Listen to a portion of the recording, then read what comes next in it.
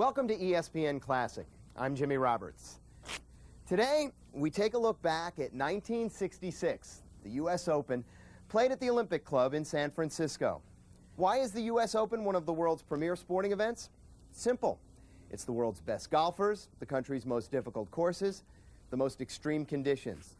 For many, in fact, it's golf's most valued prize. And so the tension that builds with each shot over 72 holes is enormous and really comes to a boil in the final round. That's why our national championship has been filled with golfers who were extraordinary on Thursday and Friday and Saturday, but only ordinary on Sunday. The third round leader at Olympic in '66 was Arnold Palmer. Although Palmer was still an imposing figure at 36, his last big victory had been in 1964 at the Masters. His only Open win, 1960, at Cherry Hills. But any doubts about Palmer's ability were quickly put to rest as he led the field by 3 strokes going into the final round.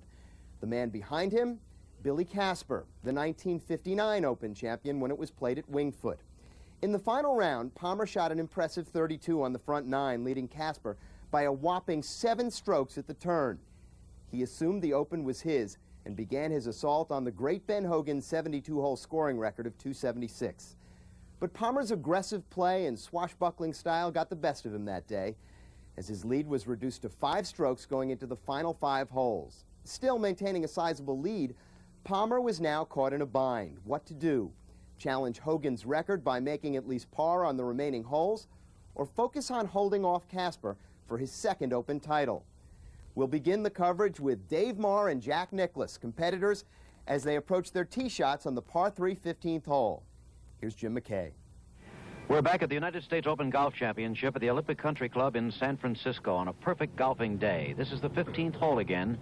Par 3, 150 yards, and on the tee in the shadows we have Dave Marr, the current PGA champion, and Jack Nicklaus, twice the winner in the last 2 years of the Masters. Now here is Tony Lima with his 4th shot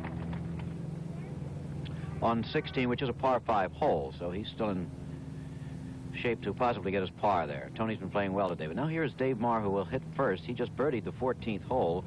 Dave is 6 over par for the championship right now, in a tie for 5th place with Phil Rogers. Marr played very well yesterday with a round of 68. Today, however, he is 3 over par for this round. Dave shot a beautiful shot. It might be of interest as Jack Nicklaus steps up, but there hasn't been a hole-in-one in the United States Open in 10 years since Billy Kuntz, one of 2 fine golfing brothers, amateurs from the Bonnie Briar Club in Larchmont, New York. Billy Kuntz had a hole-in-one in Rochester. That's been a long time. Well, Jack, now, Nicklaus, many people thought might charge today after rounds of 71, 71, and 69. He started 1 over par, but he's now 3 over on today's round, 4 over for the championship. Puts him in a tie for 3rd with Tony Lima, some 9 shots behind Arnold Palmer. Boats in Lake Merced, this beautiful scene. I hope you're watching in color. Nicklaus with his deliberate style of play. It's a good shot. A little long. It does not bite quite as much as he would have liked it to. It's still on the putting surface on the backside, but he's going to have a long putt of about 40 feet. Here's the way Jack Nicklaus has gotten to this very point in the championship. Right up to this hole, he's had 12 birdies, 41 pars, 14 bogeys, and 1 double bogey. That double bogey came just a few holes ago and has cost him a part of his chance. All this being computed for you by General Electric, the mechanical marvel back in Phoenix, Arizona, that's being fed the information, computing it, and flashing it right back. Now we have Nicklaus and Marr walking up this 15th fairway. The hole is not played particularly difficult today. Here is Bill Casper on the 14th fairway. He had a good tee shot in the middle of the fairway. He'll be hitting into a green that has a sharp slope up. You must fly the ball across a deep gully and then to this green. The pin placement today, pretty difficult. In back of that bunker, there's a bunker just behind that little hummock there, where you see the shadow on the left side of the screen. Casper, of course, is playing with Arnold Palmer, who has a 5-shot lead. The applause is for Jack Nicklaus coming on the 15th green. But here is Bill Casper the only man really who has any sort of chance to catch Arnold Palmer. The biggest margin of victory in the U.S. Open, by the way, is much more than these 5 shots. It was 11 by Willie Smith back in 1899. Jim Barnes, who died just a few weeks ago, won by 9 in 1921. There's a great shot. So Casper still continues to come at Arnold.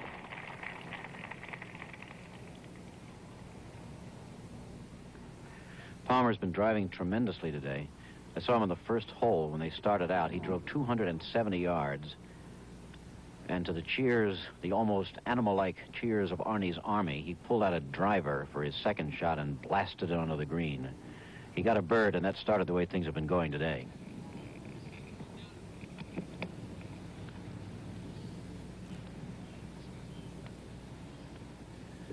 Arnold changing his club, changing his mind. So many things about this man that are dramatic and exciting. The bogeys he gets as well as the birdies. The fact that he does sometimes change his mind, change his club. And the way he seems to care so very much what happens. Going after the record for an Open championship. In fact, if he pars in, he will break Ben Hogan's record by 1 shot. So it's Palmer against the record right now. Second shot is long. He's going to have a tough putt coming back then. Arnie's Army streaming down the fairway. Here we have Dave Marr, the PGA champion. Remember that thriller out near Pittsburgh last summer? We were there, and we'll be at many other great golf championships this summer. The next one coming up will be the British Open live on the satellite. In just a few weeks, we'll be on Friday evening and Saturday live for the final round.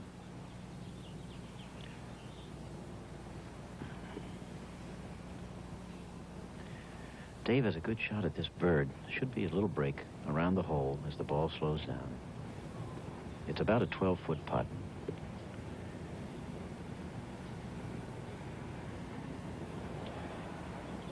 If he makes it, he'll move ahead of Phil Rogers.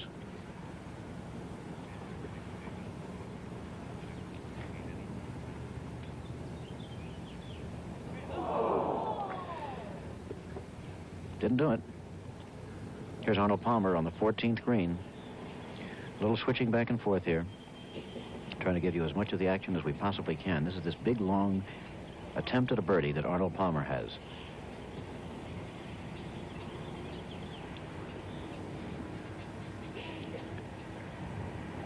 Firm stroke.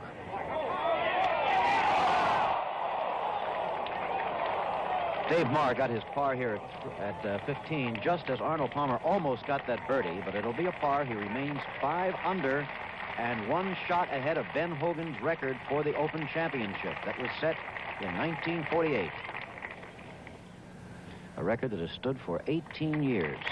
There's Arnold Palmer's par on the 14th hole.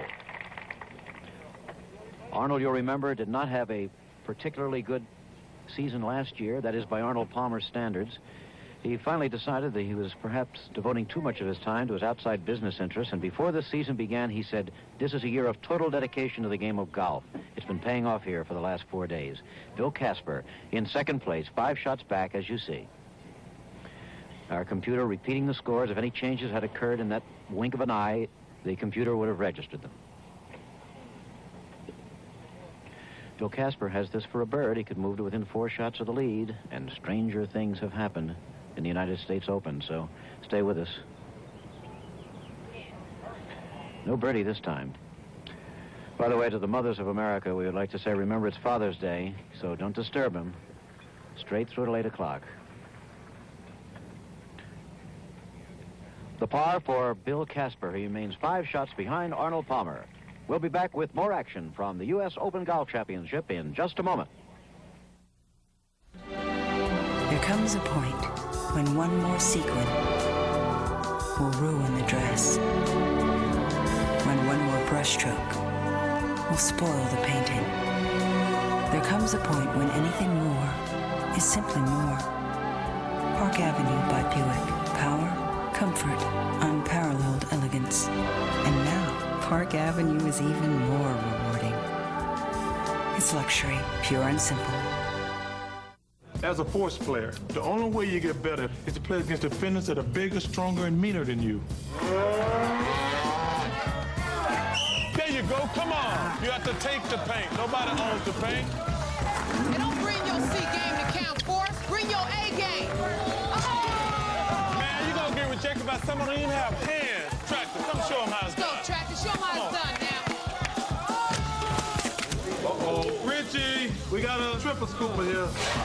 Okay, people, this is a phone, and this is $1. You still with me? Well, that's good. Now, dial this number, and all your long-distance calls from home could cost less than $1. That's right, with 10-10-220, all calls up to 20 minutes are only 99 cents. Talk longer, and it's just 10 cents for each extra minute. No fees, no contracts. Am I right, Poochie? Just dial 10-10-220, then 1, then the number. Bottom line, you get up to 20 minutes on this for less than this. You got that? Good, because if I'm not mistaken, I think nature's calling my dog. Rogaine Extra Strength is proven to work for 4 out of 5 men. I like my chances. Only Rogaine has extra strength, and it's proven to stop hair loss or regrow hair. Rogaine Extra Strength, proven to work.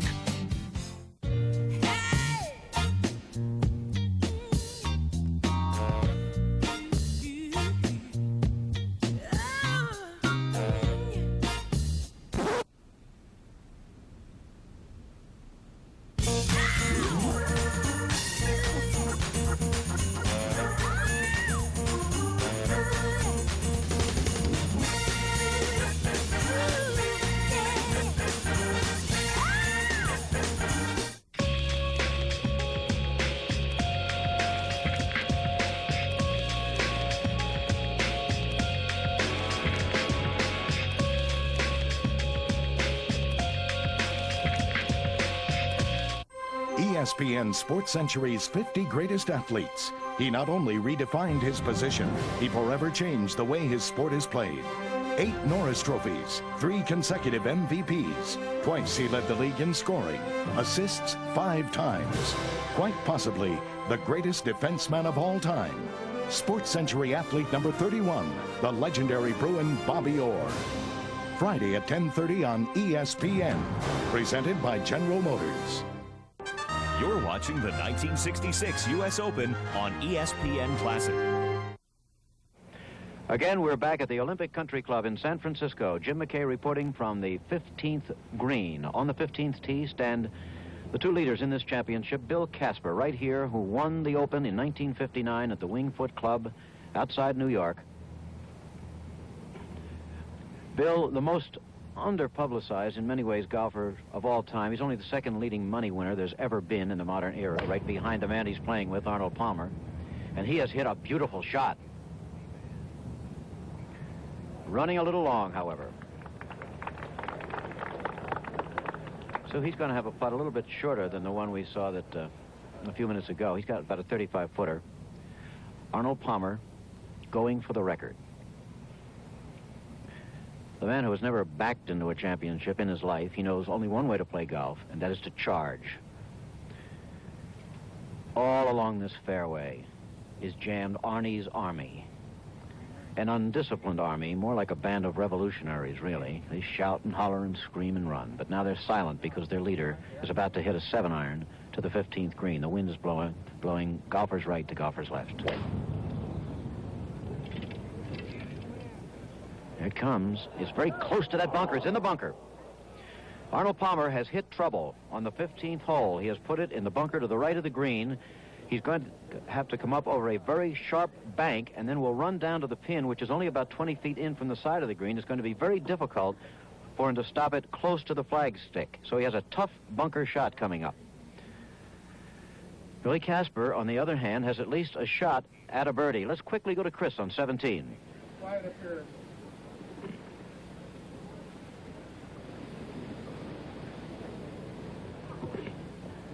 Bob Golby, native of Illinois, is hitting his 4th stroke on this par 4 17th. Golby at this point is 11 over par, playing with Tony Lima, who is 5 over for the tournament.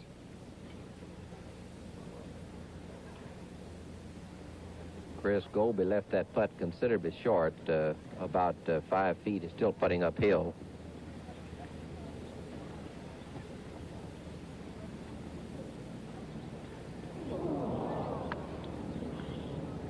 Those kind really cost money at this stage of the game. Made of 6, double bogey 6 at this very difficult 17th hole. Golby started out today 9 over. And as you see, he now is 13 over. He has lost 4 more shots to par. On this, the 4th round of the United States Open, a championship which is being led by Arnold Palmer, who has led it for 2 days by himself, tied after 2 rounds with Billy Casper, and now he leads that same man by 5 strokes.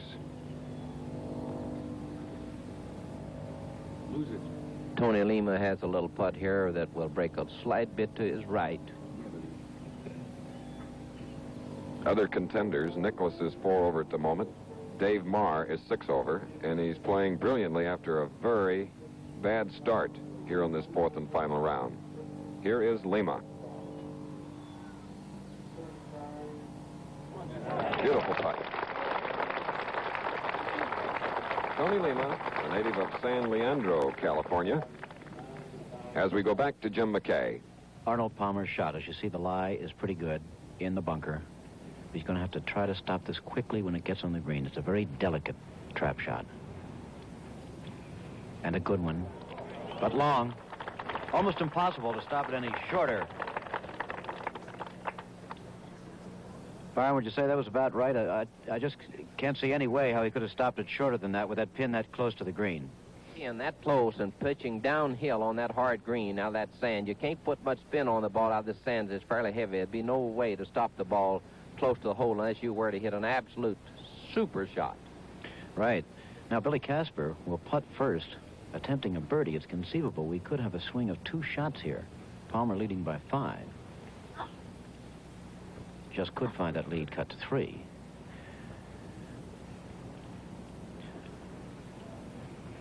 Now Casper has that putt that should break to the right a little bit, right around the hole, about a 30-footer.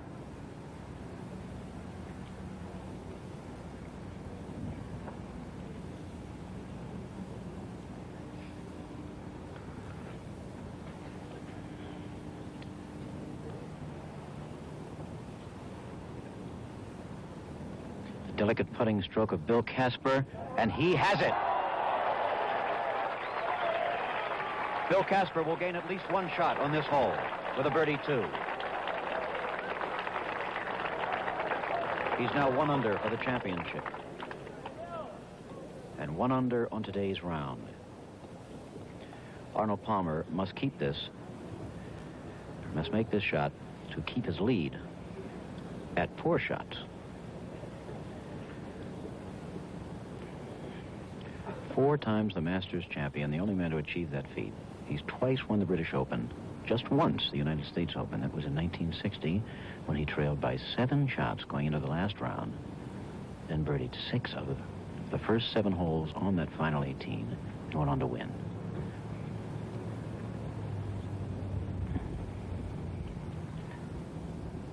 That so familiar picture of Arnold Palmer from the rear hunched over his putt, oblivious to the world for these few moments.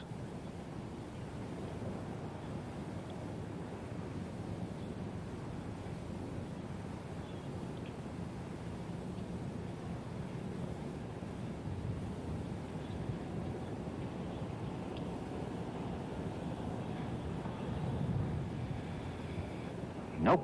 And he has a little bit of a putt coming back. Arnold Palmer is going to take at least 4 shots on the 15th hole. And don't take this one for granted.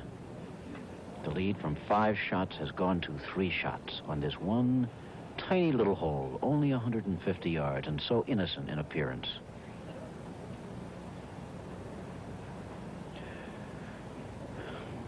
No, this one is not automatic at all.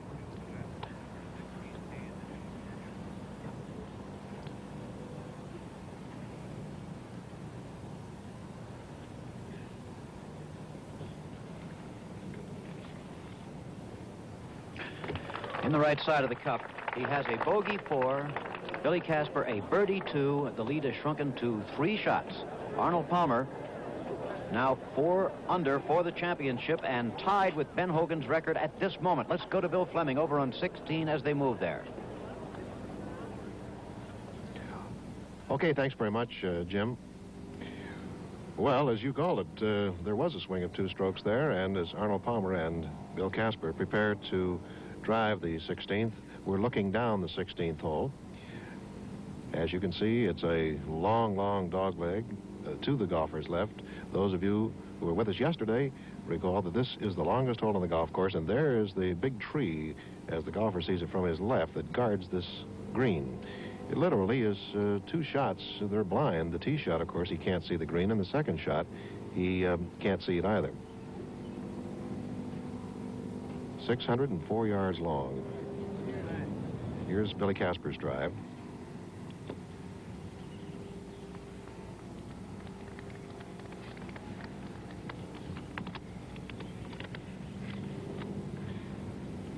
And Arnold Palmer getting ready to swing. He's had a 6, a 5, and a 4 here in the 3 rounds. This hole is not only long and beautiful, but it is also fragrant. It's got eucalyptus trees and pine trees on both sides.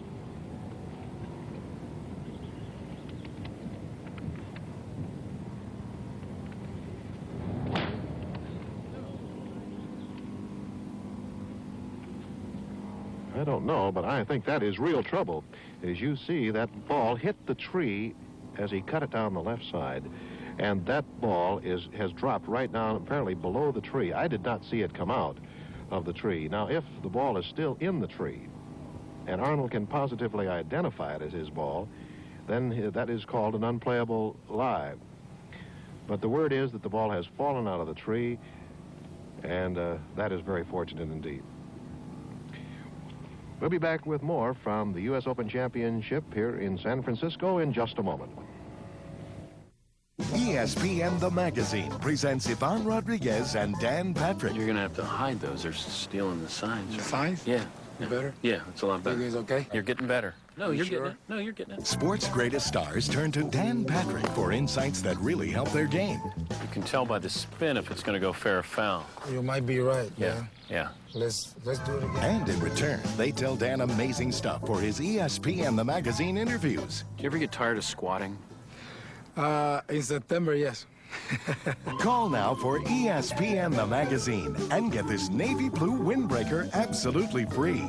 A free water-resistant nylon windbreaker, plus sports the way it ought to be, with unbelievable photos, inside information, player profiles, and Dan Patrick's incredible interviews. When's the last time you sang the Puerto Rican national anthem? I'm not a good singer. Subscribe now. Get 26 issues, a year's worth for just $1 an issue. $1 an issue. That's 66% off the newsstand price. And remember, you'll get this navy blue windbreaker with a zip front pocket and embroidered ESPN The Magazine logo free. Camera always picks this up when you're in the dugout. You got to learn. Project. That's warning track power with seeds. Call now for ESPN The Magazine and your free windbreaker. 1-800-951-1818. The NBA Finals. They bring out greatness in those that are good and make heroes out of those that are great. 1970, the Knicks and Lakers hit the hardwood as Chamberlain and Reed go one-on-one. Then Larry Bird and Magic Johnson define the 80s. And the NBA's best, Michael Jordan, begins the Bulls dynasty in the 90s. 16 games spanning 3 decades. Don't miss the ultimate NBA Finals, only on ESPN Classic, all day Saturday. To the 1% of you who ask more from a truck, we suggest the all-new GMC Sierra. Totally redesigned with our most powerful Vortec V8s ever. And a revolutionary towing system. 1%ers, your wait is over. Now the only pickup with an exclusive tow haul mode has something designed just to pull you in. The National Sierra Invitation Days, going on now.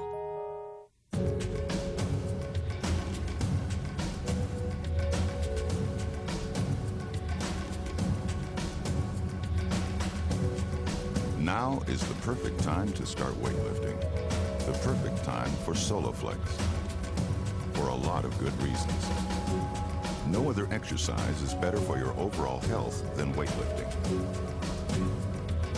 The muscle you build on SoloFlex increases your metabolism to burn fat 24 hours a day. Weightlifting also boosts your immune system and increases your aerobic capacity. Weightlifting strengthens your bones and tendons. And nothing works better than weightlifting to improve your looks and energy. Now is the perfect time to call SoloFlex. Call now for your free brochure. Welcome back to ESPN Classics presentation of the 1966 U.S. Open Golf Championship. Arnold Palmer's go-for-broke style excited the public. They loved it when he hitched up his pants and hit shots others wouldn't even dare to try. In 1960 at Cherry Hills in Denver, Palmer was still in search of his first U.S. Open title. Arnie began the final round 7 strokes out of the lead, and when he asked columnist Bob Drum of the Pittsburgh Post-Gazette what he thought would happen if Palmer shot a 65, Drum shot back, "Nothing, you're out of it." That's all that Palmer needed to hear. Not only was Arnie never one to back down from a challenge, he relished those times when the odds were stacked against him, for these were the moments when his immensely competitive nature really showed through. "The steam was coming out of my ears," Palmer would later say. So Arnie decided to make a statement on the very first tee. The hole was 346 yards long, a par 4. In the rarefied Colorado air, Palmer knew he could get himself and the crowd going with a big drive. With one mighty swing, he drove the green, 2-putted for birdie, and was on his way. He shot 65, moved past 13 players, and made up the 7-stroke deficit to win his Open. By the way, 2 of the players who Palmer defeated that day, legends at opposite ends of their playing career, Ben Hogan and Jack Nicklaus. Let's now return to our coverage of the 1966 Open at the Olympic Club, with Arnold Palmer hanging on to a 3-shot lead as he plays the par 5 16th hole. Here at the 16th, this is Bill Fleming reporting from the Olympic Club in San Francisco, and the Goodyear blimp shows you how the 16th looks from above. Lined with trees, really a double dog leg. It swings around onto a green that is one of the largest greens on the golf course. The pin placement today is well back, and so it is playing a little easier than it has played. Arnold Palmer, however, may not agree with that. There is the Goodyear blimp that has been providing us with such beautiful live color pictures all during this tournament, of a very beautiful city, by the way.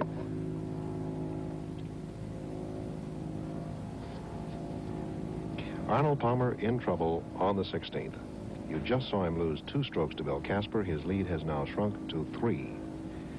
That's where it was when it started today. He built it at one time to 6. It's back to 3.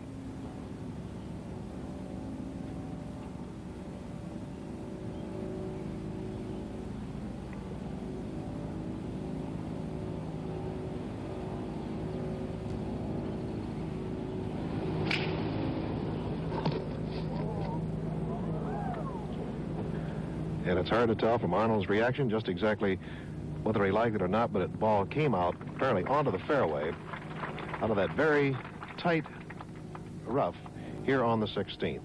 Incidentally, golf is a very sentimental game and certainly a nostalgic game, and I know everybody who watched Ben Hogan here, and he had great galleries, wanted him so badly to do well, and he did do well. He got a 70 today, and he's in with 291, and I don't know whether our General Electric computer would disagree with us, but we've been figuring out here at 16, and we found that Ben Hogan is now in 14th place, and there is nothing that can dislodge him from that spot.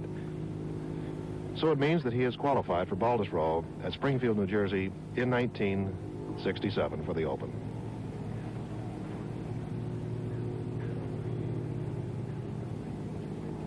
Now let's go back to Chris Schenkel at 18. Thank you very much, Bill Fleming. Byron Nelson here behind the 18th green with me. And Byron, the man on the green, Tony Lima, a local product. He hit his second shot out of the rough. He made a pretty fair recovery, lying 3 on this green on a par 4 hole. And there you see the size of the crowd. There are thousands on the hillsides to the golfer's left of the green, all around it, as you see now, as we look on from the back of the tiniest green on the course, about 2,400 square feet. And Tony Lima has quite a putt coming up, and this is for his par. Right, Chris. This, Tony is 4 over par at this time for the tournament, tied with Jack Nicklaus. He left that putt short considerably. Most people have from back of there, as you can see. He still leaves him a tricky little putt to play. How come him? He drove in the rough to the left on this hole, which you did not see. And this rough is so tough that rough just grabbed the club head, so to speak, and left the ball short in the rough to the right. And then he was still in this long rough and couldn't hold the green because of the grass getting between the club head and the ball. And he rolled about 20 feet past the hole, and now he's putting for a bogey 5 from about 5 feet on this very difficult, tricky green. Yesterday, Tony had a fine round of par 70, and if he can get down with this putt, he will have shot another 70 and a 285 total. And at the moment, he is in 3rd position of this tournament, and if you can finish in 3rd, it's $9,000. Yes, he realizes every bit of that too, Chris. Almost straight. He either pulled it or misread it. I am inclined to think from sitting where I am that he looked like he pulled it for a double bogey 6 for Tony on the last hole. So it's a round of 71 for this popular professional out of Marco Island, Florida. A 71 today and a 286 total. He is the leader of those that have finished 72 holes in the United States Open. Right now, back out on the course, and here's Bill Fleming. Here's Arnold Palmer getting ready to hit his 3rd shot. It looks like a spoon, a 3-wood. From out on the edge of the fairway. He has a very good lie after that recovery shot, his iron shot from the rough. And boy, he smashes it. Drawing it in, and it goes into the trap. Not long enough, and that means Arnold is there in 3. Billy Casper has a good lie up the fairway just a little bit from Arnold. So the chances are very, very good here for Casper to pick up yet another stroke, which would put him 2 strokes behind Arnold Palmer. Bobby Nichols is in the clubhouse with a 289. John Miller, a young amateur you've seen for the last couple of days here from San Francisco, has won the amateur championship here. And right now on the 16th hole, a quick look at this par 5. Arnold has played it in 5 strokes, getting 6, 5, and 4. Billy Casper played it in 5, 4, and 6. Now Bill Casper looking things over. Bill has had really 2 fine rounds and then 1 average round. And there's the Arnie's Army from the blimp overlooking the 16th. Casper had 69, 68, and 73 starting today's round at 210, even par. Palmer, 71, 66, and 70. 3rd shot of Bill Casper coming up. Oh, fine shot. Look at that. Stopping 12 to 14 feet from the pin. So Arnold Palmer is in the bunker and will have to play out of that trap. We'll be back with more from the U.S. Open Golf Championship in just a moment. This time of year, I need AccuHist. AccuHist Eye Allergy Relief. It's anti-itching, anti-redness, antihistamine relief for your eyes. So it relieves eye allergies fast. My eyes feel great. AccuHist from Visine. It gets the itch out. Hi. Hey. You quit smoking. Did I? He didn't quit. He uses Targon mouthwash. Your teeth look whiter. Look how Targon removes tobacco tar from these tiles. Your breath smells so fresh. If you smoke, use Targon. What inspired the Xterra was where sport utes weren't going. They were going upscale, more sophisticated, or they were going toy-like. What was left open was at the very heart and soul of what a sport ute was born to be. An enclosed truck that could get you anywhere, you know, and do anything.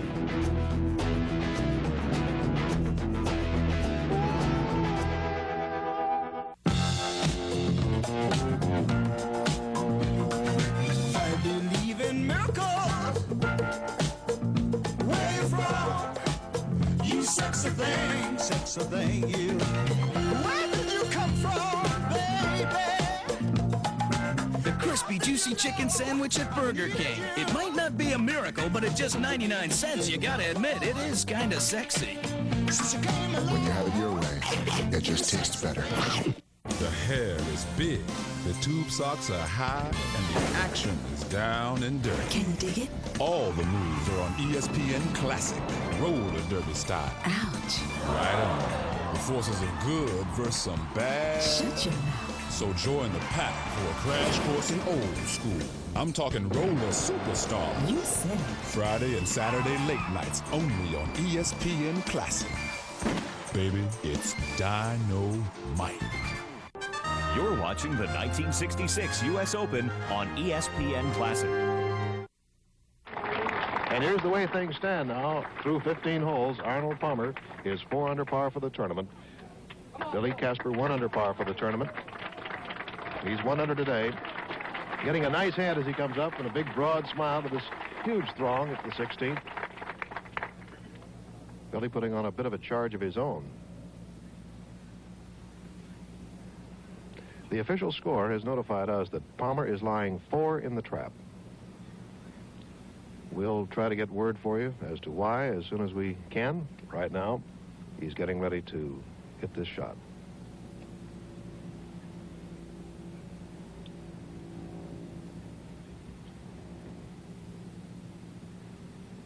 He has a bit of a break in that the pin is far back.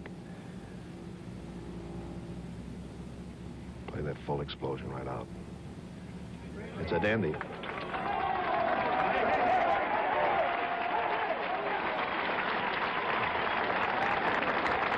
So Billy Casper will be putting for his birdie here.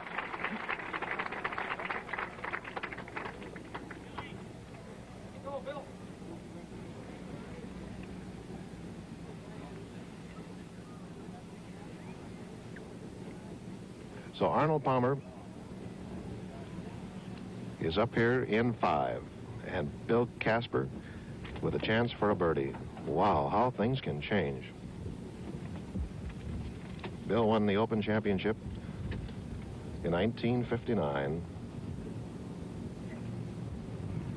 Palmer won it a year later in 60.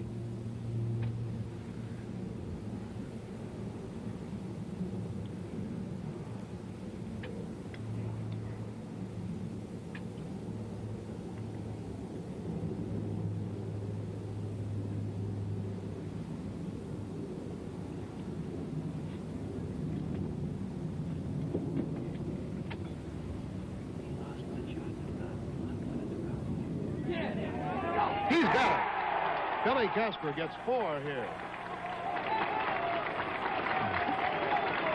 He now has dropped to -2. That means 68 for today. The word on Arnold Palmer is that he muffed a shot in the rough, which we did not see, and he does lie 5. This is putting for a 6.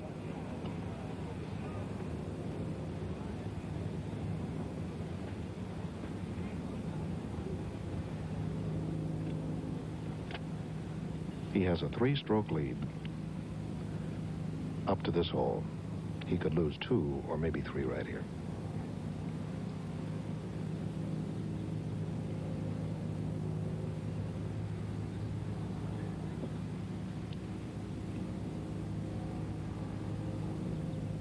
It's about 3 feet, 3.5 feet. He's got it. He still has a 1-stroke lead. And as you can see, he held his breath on that one. So Arnold Palmer is -3 and Bill Casper -2. Only 1 stroke separates them as they go to the final 2 holes, 17 and 18.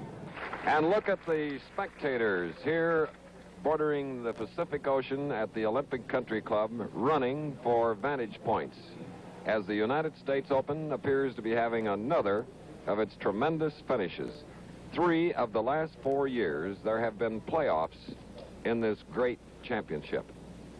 And Arnold Palmer has been involved in a couple of them over the last few years.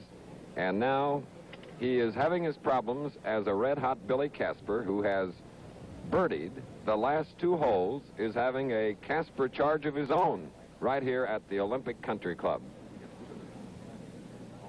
Chris, that is certainly true. Here's the way the score stands now. Casper birdied the 16th, and Palmer bogeyed it, which gained 2 strokes on the last 2 holes, only leading Palmer by 1 stroke now. Nicholas is third in 5 over. Tony Lima. Here's the 17th hole. You can see the people moving, getting out of the way for these great players to drive on this hole. That 16th hole was a very tricky par 5, and if you do get in trouble, which Arnie did off the tee and pulled his tee shot into those trees, can be very disastrous. And with that 1 shot behind Billy Casper, playing the 2 toughest holes, here is his tee shot on 17. Wind starting to kick up here on the Olympic course. And there's Casper's shot in the right rough as the golfer looks up the 17th fairway. And here on the master scoreboard, it has gone up the fact that Arnold Palmer has bogeyed the 16th hole and Casper has birdied it. And it means that the tournament has changed completely. A man that had the lead by 6 shots now leads by 1. Let's watch and listen to his tee shot.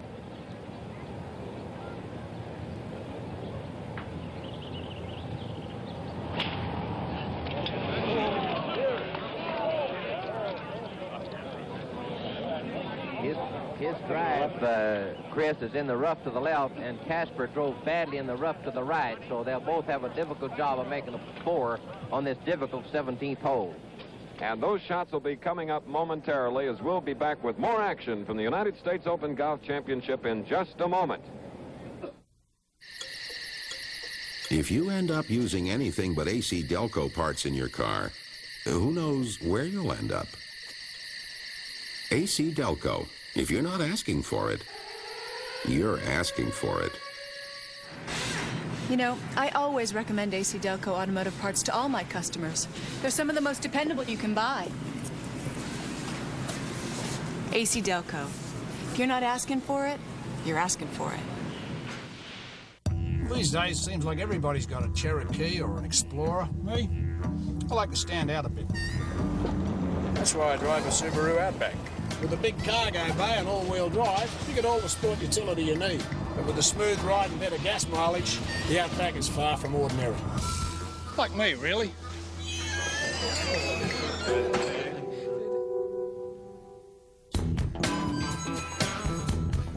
What a weird-looking bunch that was.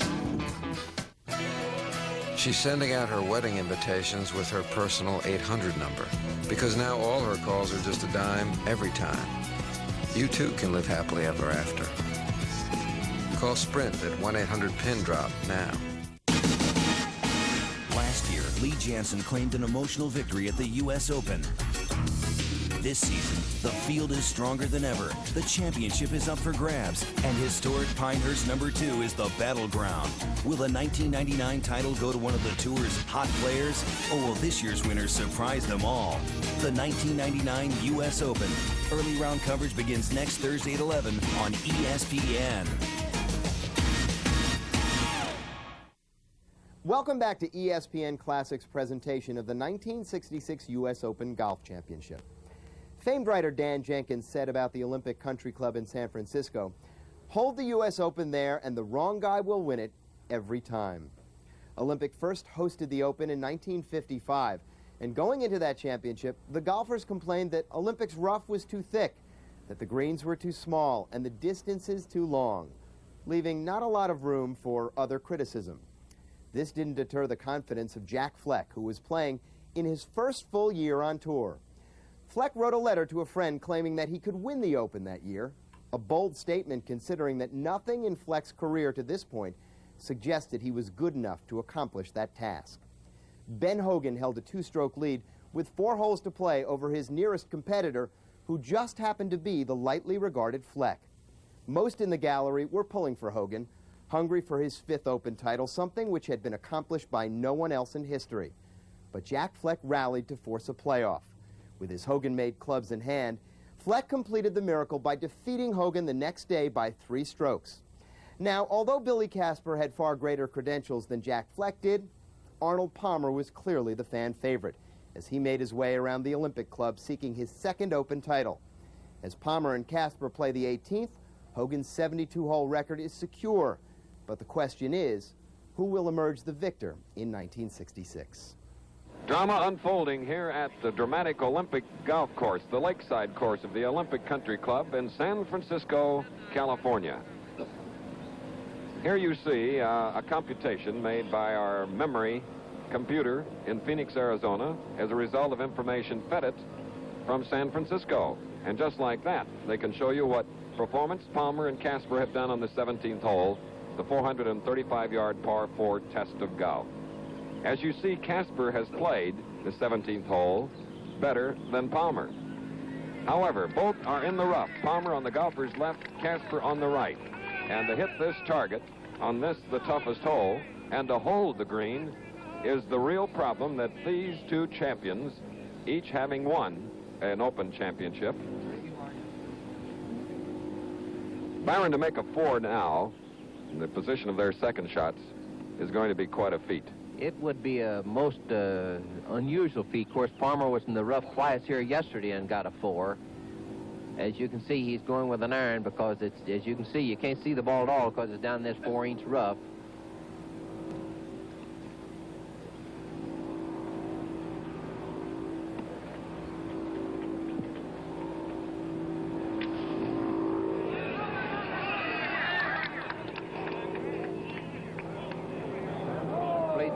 In the rough over on the right-hand side now and leaving about a 40-yard pitch up to this hole.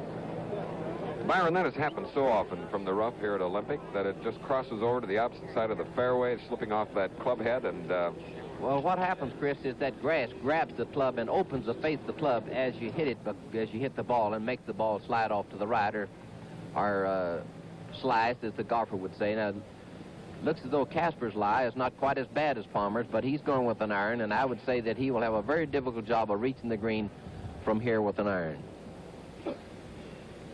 He's going to change the club. Looks like he may change his mind, is right. Still going with an iron, though.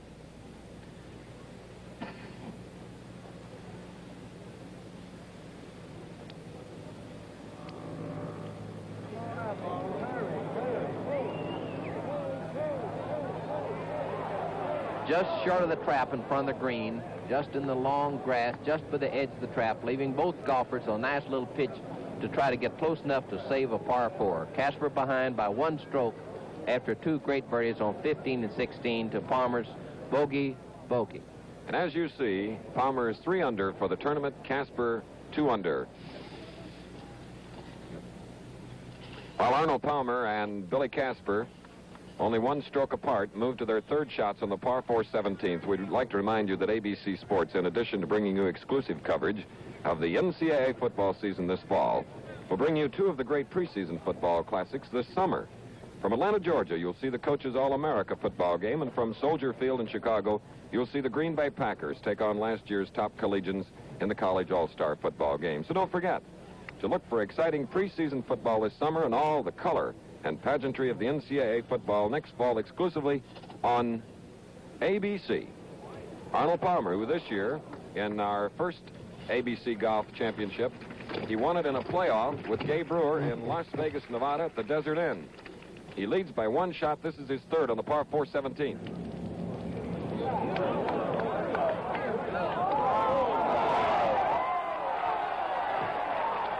It's a beautiful shot, Chris. It's only about 9 or 10 feet from the hole. Putting uphill. Now Billy Casper, who's a little closer to the green, will have to pitch over the sand trap, pitching downhill slight bit. Palmer, 3 under for the tournament. When the tournament started, he said he'd like to have 278. He has 2 pars for 277, so he was guessing rather close.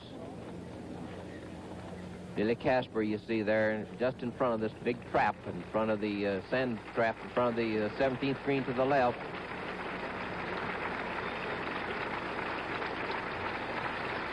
Casper, a very, very steady player. At the moment, the applause here is back at 18, where Dave Marr, 6 over, and Jack Nicklaus, 5 over, are coming to the 18th green. But here's Billy Casper, 1 shot away from the lead.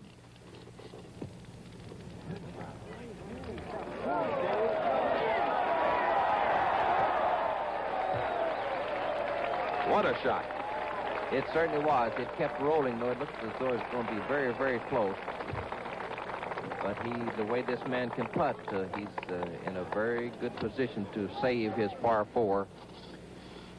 The shadows caused by one of the 30,000 trees that are here at the Olympic Country Club.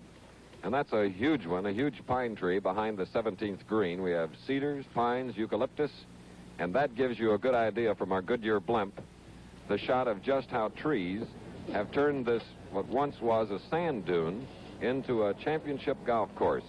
It's a course that has no water hazards, only one fairway bunker, but it is tight, narrow, and a true test.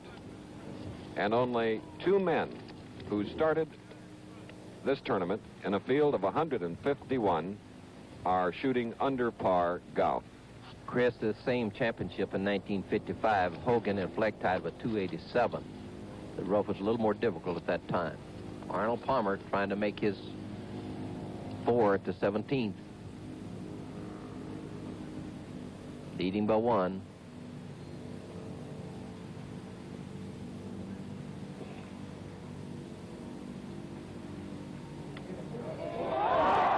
Going straight uphill and left it just a little bit short, and you can see that he was surprised about it, and it looks as though Arnold Palmer will come up with his 3rd bogey in the last 5 holes, Byron. He did. He tapped it in already, and Bill Casper has this little putt here to tie this championship with only 1 hole to go after being a number of times today 6 behind, then 5 behind, then of course he's gained 2 strokes on 15 and 16. This putt will break a little bit to his left. You can see the worried look on Arnold's face here. He has a very expressive face. 11 former Open champions started here on Thursday, and here are 2 of them battling it out. And he made it right in. The championship is tied at this point. So what more could you ask for? In color from Olympic, the championship is tied coming to the 18th, the 72nd hole. Arnold Palmer, who once today led by 6 strokes, has lost the lead and is tied once again. Jack Nicklaus, former Open champion, who defeated Palmer in a playoff in '62 to win it. He is here at 18, finishing his 4th round. So if Jack can put this putt in, he will have shot a 74 today. He will have a 285 total. And now here, thousands of spectators just learned at the course that the tournament, the championship, is tied. If we look around, we see Joseph C. Dye, Jr., executive director of the tournament, trying to silence the crowd because there are 2 men that want to putt badly on the 18th hole, Nicklaus and little Davy Marr. As Ward Fouché also looks on. Ford Harding from St. Louis. Fouché, the president of the USGA, and Mr. Harding, one of the committee members. And here it is for a 74 for today's round, Jack Nicklaus. 74 and a 285 total. He is the lowest of those who have completed 4 rounds. At 285, which is 5 over par. Tony Lima, 6 over par. Casper has hit his drive, and he has come off to the right, but he is in the fairway. He might have some trouble with some overhanging trees on his approach to the 18th green, but he is in the fairway. The tournament is tied. Now Arnold Palmer. Chris, a few holes ago, everyone thought that the championship was over. Golf is the strangest game in the world. Golf is never over until the last putt is in. Arnold Palmer getting ready to play using an iron on this straightaway hole. He wants to get in the fairway. Very narrow fairway. Hits irons a mile. Oh. And he pulled that one into the rough on the left-hand side. But he's far enough down there that he would still have a difficult shot out of that rough to pitch to this difficult postage stamp green, though, Chris. With Nicklaus here at 18th green getting a 74 for a 285 total, Dave Marr has just fired a 73 for a 286 total, tying Tony Lima at that spot. We'll be back with more action from the United States Open Golf Championship in just a moment. Stuart, can I see you in my office, please? That kid is sick. That hinge is squeaky. He's very sick. Stuart, get in here. Sure thing, Mr. P. Stuart, I just opened my Ameritrade account. Let's light this candle. Let's go to Ameritrade.com. It's easier than falling in love. What do you feel like buying today, Mr. P? Kmart. So research it. All this stuff is provided for you free of charge. No cost. Yeah, that's synonymous with free. Looks like a good stock. Let's buy. Let's buy 100 shares. All right, click it in there. Okay. How about 500? 100, Stuart. You feel the excitement? You're about to buy a stock Okay. online. Oh! Fabulous. I'm thrilled. What'd that cost me? $8, my man. Mike Broker charges me $200 for this. Riding the trade. wave of the future, my man. I gotta get a soda. All right. I'm sorry, Mr. Wait a P. minute. Having a party on Saturday night if you really want to go. I'm going to try and get there. Thank you, Stuart. trading. Thank you. Rock on. All right, Stuart. Call toll-free 800-573-9914 or visit Ameritrade.com. Ameritrade, the way to trade, period. Once you own the Holland Grill, you'll wonder how anyone could live with anything else. Its patented no flare-up system takes the guesswork out of outdoor cooking, so you can relax. How's it look, honey? Instead of watching the food, for your free grilling kit and video, call 1-800-474-3521. Should we invite the Hendersons over? Nah. The Holland Grill. Nothing else stacks up. If you want to see the greatest uncut fights of all time, you've got to watch ESPN Classic. Now experience boxing's most unique show, an exclusive look inside the ring with the champ, Sugar Ray Leonard. Sugar Ray's Hit Parade. He'll take you through historic battles and give you the inside story behind every hook, jab, and knockout from fights that are totally uncut. Sugar Ray's Hit Parade. Tuesday at 9, only on ESPN Classic. So close to the action, you got to duck. Are you old school? Remember life in the fast lane? I do. First you meet, then you get married, and things slow down. Yeah, right. To help you keep up, drive the supercharged Regal GS Sports Sedan. Plenty of room, standard traction control, and the most power in its class. And now, Regal comes with something that'll make it even easier to drive. Regal by Buick, official car of the supercharged family. You're watching the 1966 U.S. Open on ESPN Classic. From our Goodyear blimp, a color camera shot of the Olympic Country Club, and this is where it all unfolds now. The 18th green, the tiniest on the course. And a game of golf that can often make you feel awfully tiny and humble. And it has done that to Arnold Palmer. He has bogeyed 3 of the last 4, while Billy Casper has birdied 2 of the last 4. And we have a tie for the 66th Open title as Palmer has reached the location of his drive off the 18th tee using an iron, and Casper is moving in the direction of his drive, which is in the fairway on the right-hand side as the golfers look on. And look at the crowd. Huge. Site of the 1955 Open, the 1958 Amateur, which was won by Charlie Coe right here, and Arnold Palmer played in the 1955 Open as an amateur and finished 27th. Chris, here's a most important shot. He's in that deep rough with about 120 yards to go. Small green. He played a beautiful shot. Just unbelievable from where he was. 22 feet right in the back of the hole. He must have had a great amount of adrenaline going to dig that ball out of that rough and put it on that green. The ball has come to rest behind the flagstick near the back edge of the green. He is at that position in 2 on this par 4 18th. And Billy Casper is looking into a very bright sun as he is ready to hit his second shot. He is in the fairway, and let's watch. He played a beauty. He put it halfway inside of Arnie. He's on about 12 feet right in back of the hole. So don't go away, ladies and gentlemen, because we'll be right back. This time of year, I need more than an ordinary eye drop. I need Ocuhist. Ocuhist eye allergy relief from Visine. It's anti-itching. It's anti-redness. It's antihistamine relief for your eyes. OcuHist's special antihistamine formula stops the itching and relieves eye allergies fast. My eyes feel great. Get OcuHist eye allergy relief from Visine. It gets the itch out. Marfa, are you downstairs again, honey? Oh, not now, Ma.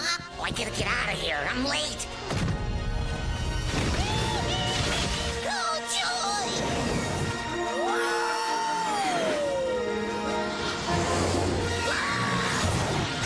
Look out! Cut you! Down in front. I'm not worthy. Oops. Sorry. The Maxima has a legendary power plant. It's been known as a state-of-the-art engine for a long time. This one is even better. The engineers figured out a way to get 32 more horsepower into the car to bring it up to a total of 222. You can feel that right away as soon as you push the accelerator. Whoa.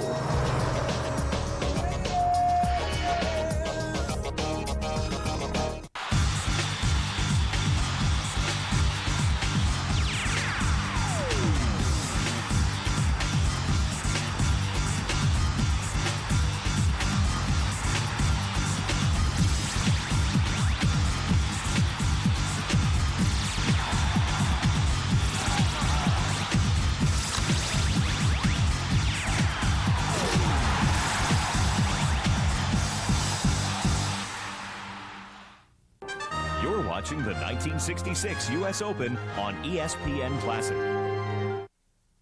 Each have reached the green and two on this par 4 hole. Nicholas, Marr, and Lima have finished their 72-hole championship play.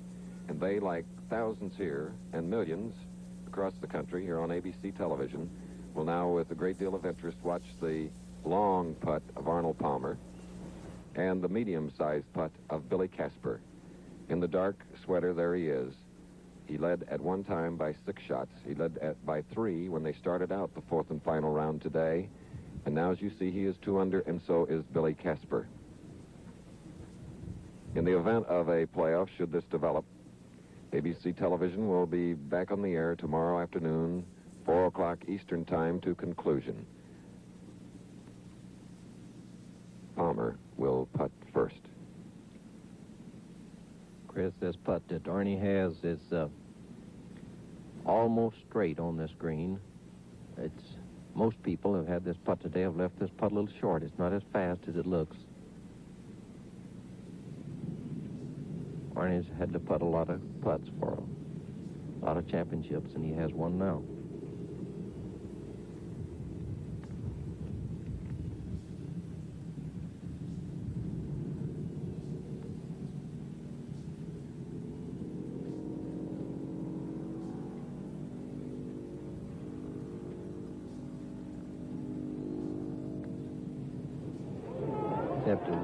Way short, way short.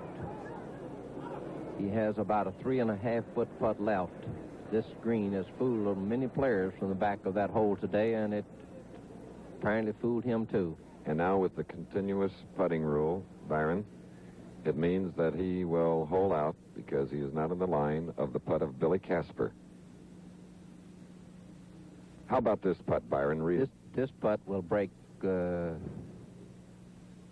very, very little. This putt is almost straight in. The pressure on this putt, there'd be no way that you could measure, not even with a computer machine, on the pressure on this putt, because he realizes that he must make this putt or Casper will have 2 putts to win. This is probably one of the most important putt that Palmer's ever had in his life up to now, and he's had some great ones. Complete silence. And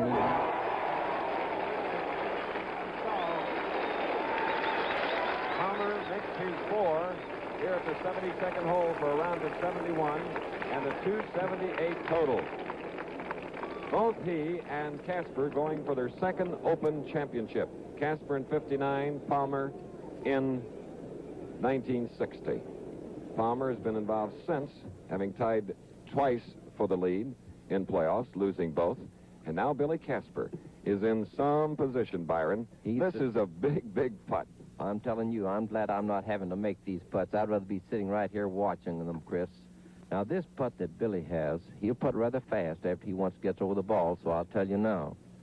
This putt that he has has been running almost straight until it gets the hole and then go a little bit to the left. We'll see how Billy reads this putt. And, of course, as you have undoubtedly figured, with it, the situation that we have, if Casper holds this putt, he will win the United States Open Championship. And it's too high, Chris. It's way too high. So he pulled it off to the left. He's never had a chance to go in. He has this putt for about 18 inches for a tap-in for a tie for a playoff tomorrow. It's amazing how quiet 10, 15, 20,000 people get, and it's in a tie. Ladies and gentlemen, in the last 5 years, 4 playoffs, and this is one of them. Billy Casper and Arnold Palmer have just tied after regulation play of 72 holes with a 4-round total of 278. And in the last 5 years, it'll be the 3rd time that Palmer has been involved in a playoff in an Open Championship. On our first telecast this year of a great season of golf at the Tournament of Champions, Palmer was in a playoff and beat Gay Brewer in a fantastic round of 69 in the win to Brewer's 73. So tomorrow afternoon, Byron, you were going to go, I was going to leave, and so were thousands of others. But our ABC color cameras will remain here, and at 4 p.m. Eastern Time to conclusion, we will be bringing you the playoff in the 66th Open Championship. And it's just hard to believe that Palmer led once by 6 strokes, was tied, and now it's tied after 72 holes. Chris, the shot that he pushed to the right in that sand trap at the 15th hole, the par 3, where he could not get down in 2, seemed to kind of shake him up a little bit. And then, when Casper saw his opportunity and moved in with that great birdie putt there. So we go into the 23rd playoff tomorrow of the United States Open, and Bill Fleming has come up from his 16th hole location, and he's going to be doing some talking after the scorecards are signed. And there are color camera view from the Goodyear blimp of the cars and, of course, all the thousands of people that have come out for this championship. Bill Fleming getting in position around the 18th green as he'll be talking to Palmer and Billy Casper here. What a day, what a 4 rounds of golf, and we'll look for another big one tomorrow, as we'll be back with more action from the United States Open Golf Championship in just a moment.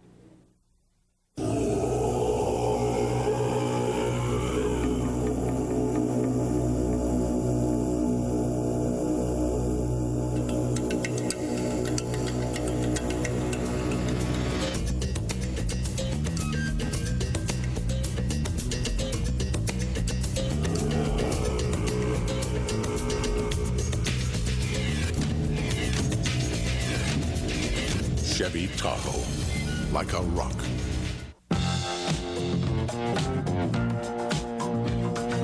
I believe in miracles. Where you from? You sexy thing, you. Where did you come from, baby? The crispy, juicy chicken sandwich at Burger King. It might not be a miracle, but at just 99 cents, you gotta admit, it is kind of sexy. When you have it your way, it just tastes better. Here at VMI, we were asked to try the Norelco Advantage for 21 days. There was quiet dissension. I'm not giving up my blade. And anxious inquiry. The heck is this? Goo? But then we started to realize the lotion actually gave us a closer, smoother shave than we expected, without the nicks and cuts like blades. Our fear diminished. Our hopes arose, and life got a little less hairy. Come on, babyface, move it! The Norelco Advantage. Put it to the test. If you don't like it, they'll give you your money back, guaranteed. Last year, Lee Janzen claimed an emotional victory at the U.S. Open. This season, the field is stronger than ever. The championship is up for grabs, and historic Pinehurst number 2 is the battleground. Will the 1999 title go to one of the tour's hot players, or will this year's winners surprise them all? The 1999 U.S. Open. Early round coverage begins next Thursday at 11 on ESPN. You're watching the 1966 U.S. Open on ESPN Classic.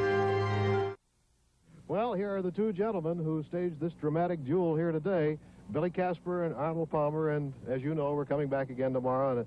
And at the end of 9 holes today, Bill, it didn't look like you were going to be back here tomorrow playing a playoff, did it? Well, I looked at the scoreboard at the back of the 10th hole, and I was fighting to finish second, it appeared to me. It looked like Arnold was so far ahead that no one had a chance to catch him, and then he hit a couple bad drives in the rough and made a couple bogeys, and that's the way it goes.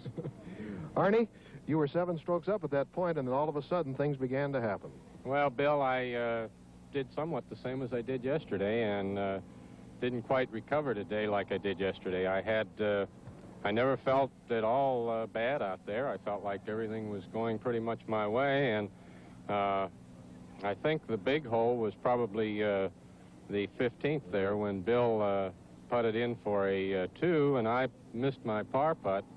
And then I began to wonder, you know, I knew what could happen out there, and probably that's just exactly what did happen. Well, of course, at 16, we had a little confusion, too, because we actually lost a stroke of yours. What happened in there? Your drive hit the tree. Well, I lost so many in there, Bill, that actually, that's probably one of the greatest 6s I've ever made. I hit my drive, it hit a tree, and then I took a 3-iron from not too bad a lie, or at least I didn't think it was too bad, and I thought, well, I might be able to get it out where, with a long shot, I might get around the green or even home, and I left it in the rough. And then after leaving it in the rough, I took a 9-iron and just pitched it out. I couldn't do anything else with it. It was so deep then. And then the next shot was a 3-wood, which I was aiming for the sand trap, put it in the sand trap because I didn't think there was much chance of getting it on the green, figuring that I might be able to get up and down and make my 6. And, of course, Bill was pretty well back on his 3rd, so he really hit a great 3rd shot. I hit a 5-iron on my 3rd shot, yes. And, of course, I did make 6, but he made his putt for a birdie, which cut the lead right down to nothing then. Bill, I don't know what you thought at that point, but I'm sure that went through your mind, now I've really got a fighting chance. Well, I just try to play within myself whenever I go out on the golf course, and I try to let whatever happen, happen. And fortunately, it happened sort of my way on the back 9 today. Well, Bill, you had 68, and Arnold, you had 71 today, so you're 278 at one time. It looked like you might break Ben Hogan's record there, Arnie, of 276. Well, I certainly had that in mind, Bill. I thought about the record and certainly thought that I might have a chance at it. Back on the, well, when I picked up the birdie at the 12th today, I felt like, well, my chances are pretty good now of doing it. All I need to do is par in or even pick up another birdie, and I'd be in real good shape. But that's when things started happening. You know, gentlemen, it's certainly true about this golf course. It is like the sleeping lady. Boy, it can really get up and slap you if you make one little mistake, like hitting the tree on 16. Well, Bill, when the tournament started, I just figured if I could shoot 4 rounds and not be over, and over 71 in any one of those rounds, that my chances would be pretty good. Not even thinking about the 66 that I shot. And, of course, I did that, but it just didn't work out the way I had it figured. Bill, you've had some marvelously steady golf. You've had 69, 68, 71, and the 68 today. Really 4 beautiful rounds. Bill, I wish that 71 that you mentioned were true. I'd won the tournament by 2 shots. I actually 73. had 73. That's right, sorry. I'll tell you, Bill, this is one of the finest golf courses that I've ever played, and it seems like the USGA do a splendid job in selecting the site of the National Open every year, and I think the members here at Olympic Club should be commended for the wonderful job that they've accomplished in getting this golf course in shape, and it's been just a splendidly run tournament, and I'm just thrilled to be here. How do you like the new rule, the speed-up rule, the continuous putting rule, Bill? Well, I think it's definitely help speed up the game. I don't know of anyone that has complained this week about speeding the fast play. I know if we hit some very soft greens and play in back of some fellas with very large feet, well, then it might cause a problem. Arnie? Well, I feel like the golf course was a wonderful golf course. As far as the putting rule, I think it's fine, except when you leave one about 3 feet short like I did here at 18, and you have to go right on up and waggle it in the hole to get a tie for the National Open, or at least hope for a tie. You know, it would change your strategy, you know, completely, because under the old rule, Bill would have had to putt. He wouldn't have known, of course, whether you're going to make that one or not, and it could change the whole complex of it. It's possible, but you never really know. You can never really tell. You can't second-guess something like that. If it were meant that he was to miss the putt, he would have missed it. If I was meant to make it, I would have made it. You're really a fatalist. That's right. Well, gentlemen, how do you feel about the playoff? Arnie, you've been in 2 National Open playoffs since you won the title in '60. You were in one in '62 and one in '63. Didn't turn out too well those years. You're right, Bill.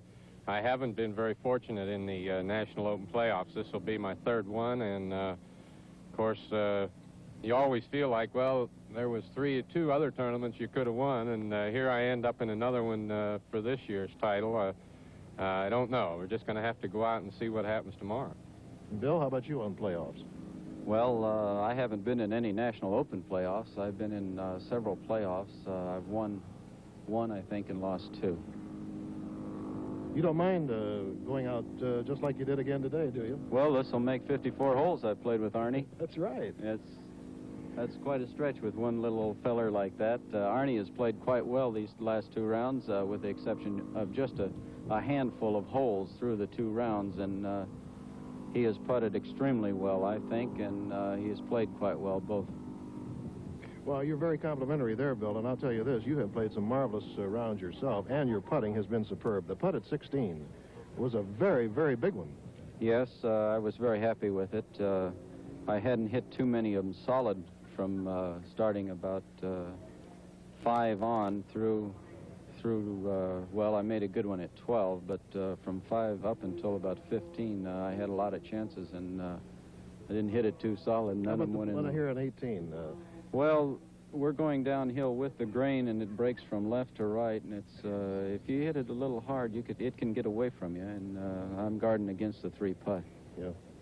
Well, the best of luck to each of you tomorrow on the playoff. Bill Casper and Arnold Palmer, 18 holes tomorrow here at the Olympic Club in San Francisco. We'll be back in just a moment.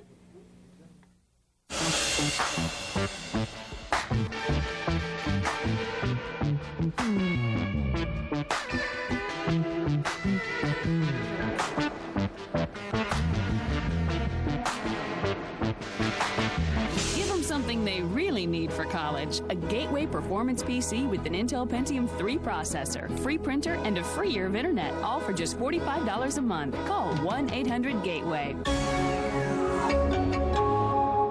How come so many professional athletes wear copper bracelets?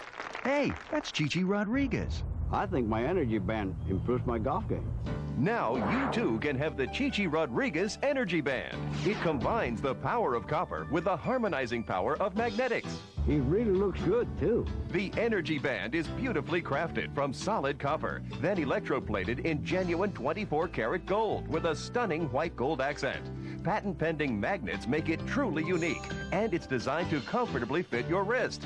Copper and magnetic bracelets sell in catalogs for up to $150 and more. But the Chichi Rodriguez Energy Band is yours for only $19.95. Order yours now while supplies last. That's being a winner. To order, use your credit card and call 1-800-717-0808. That's 1-800-717-0808. Or send check or money order to the address on your screen. Call and order right now. Big Fights Boxing Hour gives you access to the largest boxing library in the world. Here's what you can check out in this library. Rare footage of classic fighters, the stories from outside the ring, and volumes of the greatest action in boxing history. Every week, Al Bernstein puts you ringside for classic fights you can't see anywhere else. Ali, Marciano, Leonard, Lewis, plus hard-hitting fighters every boxing fan ought to know. Big Fights Boxing Hour, Tuesday at 10, only on ESPN Classic. I started looking at the Toyota Camry, the Volkswagen Jetta. When I finally got to the Hyundai dealership, I found the Sonata had a lot more to offer. This was the most unbelievable warranty I'd ever heard of. 10-year, 100,000 mile on the drivetrain. Has the air conditioning standard feature, good sound system. Right now, you can get 0.9% APR financing on the Hyundai Sonata. I plan on keeping this one for a long time. Get in the car and drive. Welcome back to ESPN Classic's presentation of the 1966 U.S. Open Golf Championship. With Arnold Palmer and Billy Casper tied at 2 under par through 72 holes of play, the national championship would now be decided by an 18-hole playoff. The United States Open is unique in that it is the only major to play an extra 18 holes when deciding its champion. The United States Golf Association, which conducts the Open, believes an 18-hole playoff is the truest test for determining a champion. Although many may disagree, the USGA reasons that by playing an entire extra round, there's less of a chance of luck or unusual circumstance affecting the outcome. Arnold Palmer himself lost both the 62 and 63 championships on the additional 18 holes. He opened up the 66 playoff with another dazzling performance on the front 9. In the 4th round, Arnie went out in 32. This time, he shot 33 and held a 2-stroke lead over Casper. Unfortunately for Palmer, he also played the back 9 like he did on Sunday, missing everything in sight. Bogeys on the 11th, 14th, and 15th, coupled with Casper's birdies on 11 and 13, resulted in a startling 5-shot swing. Casper now led by 3 strokes with 4 holes to play. We now resume our action on the 16th hole, the par 5, where Billy Casper and Arnold Palmer are ready to tee off. It was here yesterday, as you recall, that Arnold Palmer was leading by 3 strokes coming into the hole. When he left the hole, his lead had been cut to 1. And now how the tables have been changed. Billy Casper now leads by 3 strokes with 3 holes to go in this playoff. Casper hits. And it caught a little bit of the tree, bounces into the rough. Yesterday, Arnold Palmer's tee shot caught the tree, dropped straight down. His first shot out of the trap, out of the rough in there, went about 8 feet. And as you know, he took 6. But he does get a break there with Casper's tee shot just nicking that tree. This is a 604-yard hole, by the way.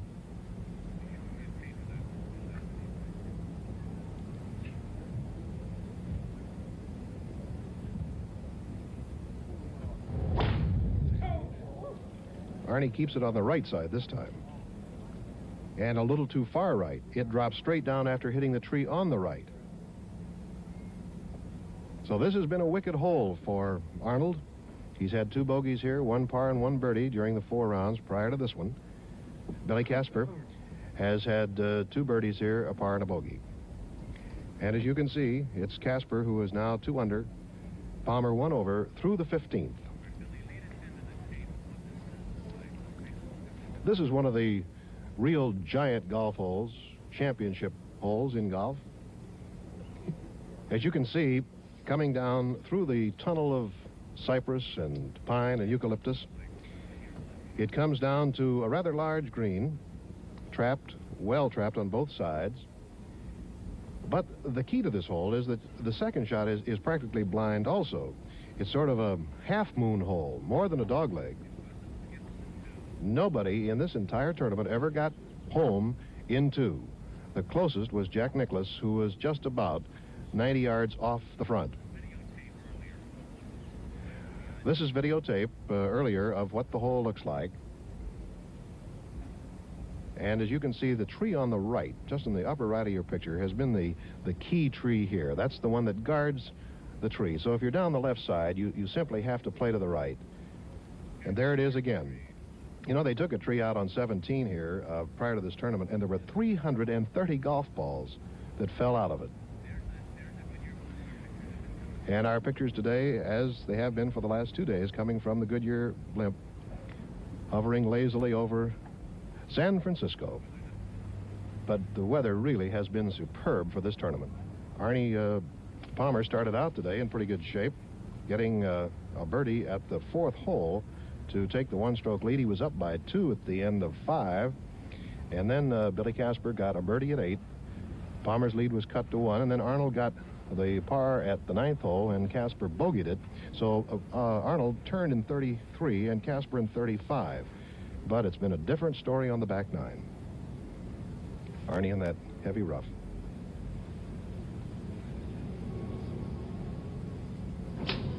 And you can see what happens. You see that club? I'm sure Byron Nelson could comment about just exactly how tough that rough is. That club face came into it with as much power as anybody in the entire game of golf can give it. And you saw what happened. It went about 20 feet.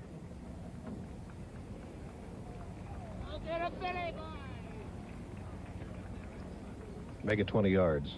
Looks a little more like it. Now Casper's shot also caught the tree on the left side.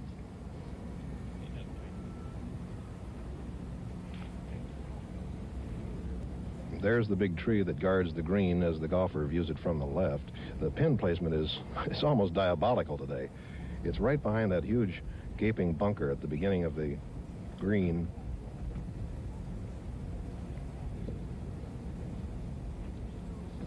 And now Arnold probably has a spoon out. That's what he used yesterday for his shot. That was his 4th shot yesterday. This is his 3rd. He's got about 290, maybe 300 yards to carry.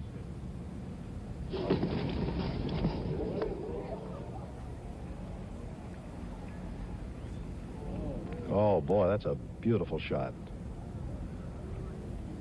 Up maybe 50 to 60 yards from the green in 3. So we'll be back with more of this playoff for the U.S. Open Golf Championship in San Francisco in just a moment. There comes a point when one more sequin will ruin the dress. When one more brushstroke will spoil the painting. There comes a point when anything more is simply more. Park Avenue by Buick. Power, comfort, unparalleled elegance. And now, Park Avenue is even more rewarding. It's luxury, pure and simple. The song of the great whales can be heard for hundreds of miles. It's a beautiful way to communicate long distance. But this one costs 99 cents. Dial 1010-220 and all your long-distance calls up to 20 minutes cost only 99 cents and only 10 cents for each minute over 20. Any day, anytime, anywhere within the U.S. and to Canada. No fees, no sign-ups. Just dial 1010-220, then 1 and the number, and talk up to 20 minutes for only 99 cents.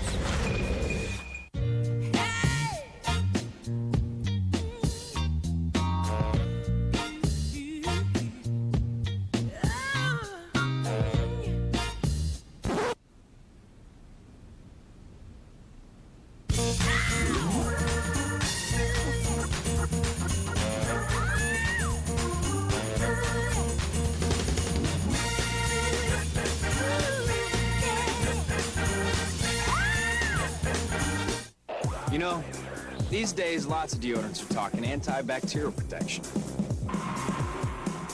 Fact is, every deodorant is antibacterial, so it's not about that at all. It's about whose deodorant lasts longer. High endurance. Its 24-hour formula evaporates less quickly than the leading stick. Old Spice guarantees it, or they'll buy you a stick of yours. If you want odor protection that really lasts, high endurance exceeds the need. Go one-on-one with the legend you'll never forget. Why I'm in love with classic sports is because it gives people a chance to see for themselves some of the things that we do. Anybody that gets in my way is going to pay. I knew I could take on these women in my prime, but the prime was gone. I got the chance to live my dreams. The ABA was the most special of times. Yeah, but I don't remember too well. That's what happens when you play without a helmet. Go one-on-one, Shap one-on-one. Monday at 6:30, only on ESPN Classic. It ain't over till it's over. You're watching the 1966 U.S. Open on ESPN Classic. And now we're back at the 16th at the Olympic Golf Club in San Francisco as Bill Casper has hit out of the rough safely into the middle of the fairway, and now he's walking up the middle, checking his own notes. Now, the big tree that we've been talking about is about 120 yards from the green, and Bill is about, I'd say, 40, maybe 45 yards beyond that. Just to continue with how this play has gone so far today, after Palmer turned in 33 and Casper in 35, they both parred the 10th hole, and then probably the significant hole, Palmer bogeyed the 11th hole with a 5, and Casper birdied it, sinking about a 30-footer, and the match was even at that point. They parred 12, and at 13, Casper, for the first time in this tournament, took the lead with a birdie 3. Palmer bogeyed the 14th to fall 2 strokes back. He bogeyed the 15th to fall 3 strokes back. He lies 3 now, and Casper lies 2.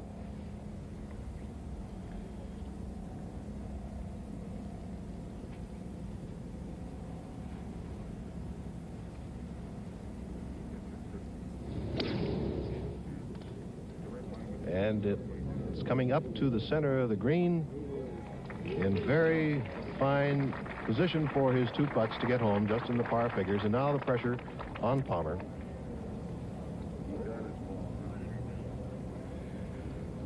This is how the players have done on the 16th hole. Billy Casper doing a little better than Palmer. As mentioned, he got 2 birdies, a bogey, and a par for an average of 4.75 strokes in this par 5 hole. Arnie has 2 bogeys, a birdie, and a par. All of this being computed by our General Electric computer in Phoenix, and we're deeply indebted to that for all of the information it's given us during this championship. I don't think it could have predicted what happened yesterday, however, with Arnold Palmer, who was 7 strokes in the lead with only 9 holes to go, found himself in almost a nightmare in the last 9 holes, and he wound up in a tie for the championship. Today, he had a 2-stroke lead at the end of 9, and that disappeared immediately after the 11th hole. If, by any chance, these golfers should tie at the end of 18 holes, they would go back to number 1 in sudden death, and we will, of course, bring you that action. And now let's watch Arnold Palmer in a critical shot. Casper's on in 3. Arnold is lying 3.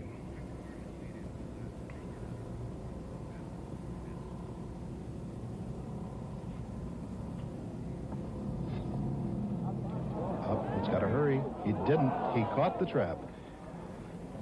Well, that is real trouble because he is in the trap. He just wanted to get it over because the slick green here, he just wanted to carry on. He only has about 28 feet from the edge of the green to the pin.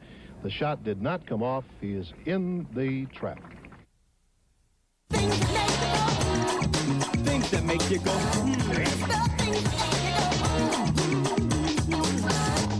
break it down.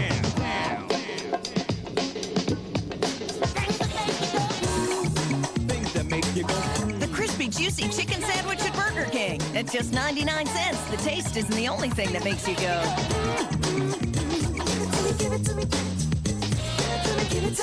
When you have it your way, it just tastes better. I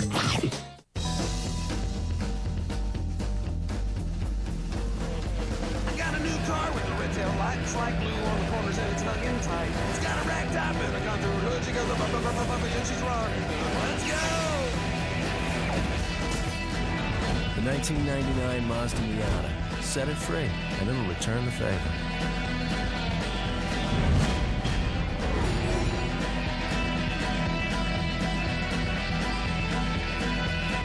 ESPN Sports Century's 50 Greatest Athletes. He not only redefined his position, he forever changed the way his sport is played. 8 Norris trophies, 3 consecutive MVPs. Twice he led the league in scoring, assists 5 times. Quite possibly the greatest defenseman of all time. Sports Century athlete number 31, the legendary Bruin Bobby Orr. Friday at 10:30 on ESPN. Presented by General Motors. You're watching the 1966 U.S. Open on ESPN Classic. Arnold Palmer getting ready for this bunker shot at 16, and out it comes. Fine shot. He was right underneath the lip, but he's left himself a 6-footer. He was in the trap. On in 4, he's on in 5.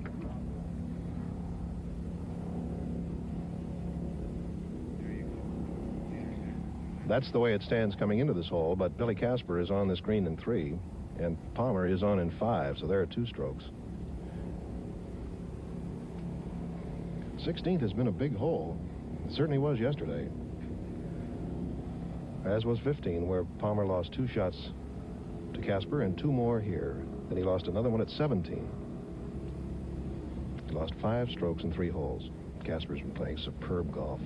69, 68, 73, 68.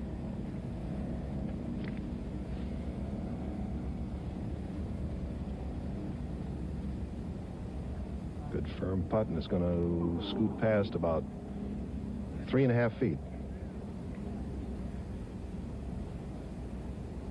Those of you who have been following us during this U.S. Open Championship have been brought up to date on the new continuous rule in putting. So Casper will now putt out. This is for his par. I think Bill is probably the only professional golfer who represents a racket club, a tennis club. He used to represent the Peacock Gap Golf Club, but that was sold recently, and now he represents the Peacock Gap Racket Club, 15 miles north of San Francisco.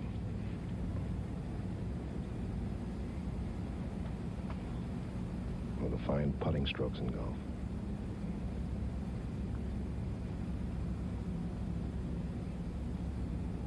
And he misses. He 3 putts. That's only the 2nd time in 5 rounds that he has 3-putted.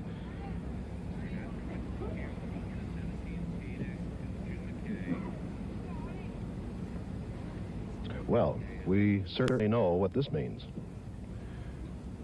Arnold is on the green in 5. He can tie Casper if this drops. 5.5, probably 6 feet.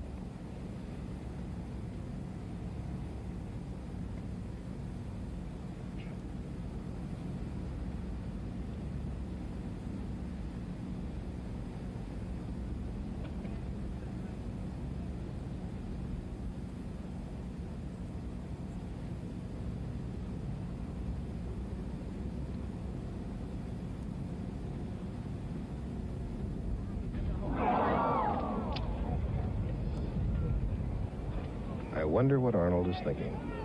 He shakes his head, knowing full well that that was the one chance, because if this drops, he'll be 4 strokes behind. So Billy Casper, with 2 holes to go, leads Arnold Palmer by 4 strokes as we move now to the 17th, where Jim McKay is standing by to bring us that hole. Jim? All right, Bill, thank you very much. Discouraged, heartsick, I'm sure, Arnold Palmer moving to the 17th tee. In the past 5 years, he's been involved in 3 playoffs for the U.S. Open Championship. He has yet to win one. In 1962, he lost that dramatic head-to-head playoff with Jack Nicklaus in Oakmont. 1963, it was a 3-way playoff with Julius Boros and Jackie Cupid. He didn't win either one of those, and it looks like he's not going to win today. Arnie's Army is still quietly following the leader. A good many of them, I think, have become Casper's commandos by now. Bill Casper has played magnificent golf all through this championship. During the first 72 holes, the regular tournament, Casper did not have a single 3-putt green. You saw him have one just now, and I think that's a measure of the ultimate tension that is working on both of these men right now. Here's the way they stand. Casper 1 under par on this round today. Palmer 3 over. When they made the turn, Arnold Palmer was 2 under, and Casper was even. So it's been somewhat of a repetition of yesterday, but not in quite as extreme a fashion. This is the 17th hole, 435 yards long, par 4. You'd like to favor the right side of this fairway, if possible, without going into the rough. There is Bill Casper hitting.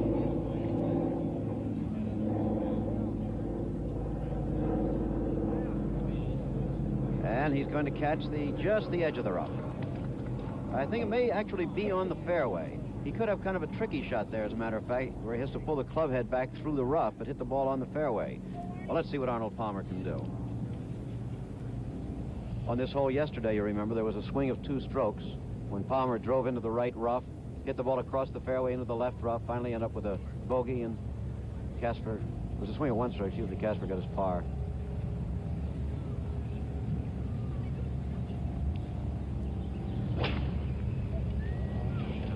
Arnold teed into that ball, but let's see where it's going to land. It is in the right rough again, and fairly deep. It is almost in the same place he was yesterday, but it's a longer shot than yesterday's was. It's out there, quite good. We'll be back then with more action from the U.S. Open Golf Championship in just a moment. Giving your deck a facelift is as easy as 1, 2, 3. Creating the perfect patio is a snap, step by step. With decks, porches, and patios, you can get step-by-step help for all your outdoor projects. It's filled with crystal clear color illustrations to guide you every step of the way on dozens of projects. Plus, there's a lie-flat binding so you can keep your hands busy on the job. Now you can take the first step by ordering decks, porches, and patios for only $1.99. Use your credit card, and as a special bonus, you'll get kitchens free. That's 2 books for just $2. Tackle any project with Time Life's Home Repair and Improvement books. With home repair and improvement, you're sure to get professional quality results, step by step. Plus, you'll get the pros' best tricks of the trade to save you even more time and money. Give your kitchen the makeover you've always wanted with custom cabinets. Freshen up the bathroom with a new shower. Do it yourself and save a bundle. Call now to get 2 books for $2. Use your credit card to order decks for only $1.99 and get kitchens free. Improve it, install it, renovate it, build it. Step by step. With Time Life's Home Repair and Improvement, you can turn your house into the home of your dreams. Call 1-800-416-9696 to get 2 books for $2. Order decks for just $1.99. Check it out with no obligation. Use your credit card and get kitchens free. That's 1-800-416-9696. Call now. Last year, Lee Janzen claimed an emotional victory at the U.S. Open. This season, the field is stronger than ever. The championship is up for grabs, and historic Pinehurst #2 is the battleground. Will the 1999 title go to one of the tour's hot players, or will this year's winner surprise them all? The 1999 U.S. Open. Early round coverage begins next Thursday at 11 on ESPN. Billy Casper bogeyed the 17th hole, while Arnold Palmer made par to reduce Casper's lead to 3 shots. We now return to the coverage on the 18th, the par 4, where both players have already hit their tee shots. Palmer is in the right rough, and Casper has hit a magnificent tee shot off the elevated tee here at the 18th hole. A perfect approach to this tiny 18th green. You can see the branches of the trees. That's just one of over 30,000 that were planted here on the sand dunes along the Pacific Ocean many, many years ago to form one of the great tests of golf. Well, Byron, will Arnie have a problem with those overhanging limbs on his approach shot to the 18th green? Oh, yes, he certainly will. He's actually, he's under the trees, Chris, and he will not have any open shot to the green at all. He'll have to... There's no way you can play the ball low because you're hitting a long rough in front of the green. It wouldn't run up through this grass. He's going to try, I'm sure, to go very high out of this rough up over this tree, if at all possible. And if it's all possible, he can do it. Arnold Palmer getting ready to play, not taking much time. Realizing 3 strokes in 1 hole is a tremendous handicap to overcome with Casper right in front of the green. And he played it magnificent shot, but having to go so high over the trees, the ball stopped short of the green, just in front of this little trap, in between the 2 little traps in this long rough. Now Billy Casper getting ready to play from about 100 yards in front of the green, leading by 3.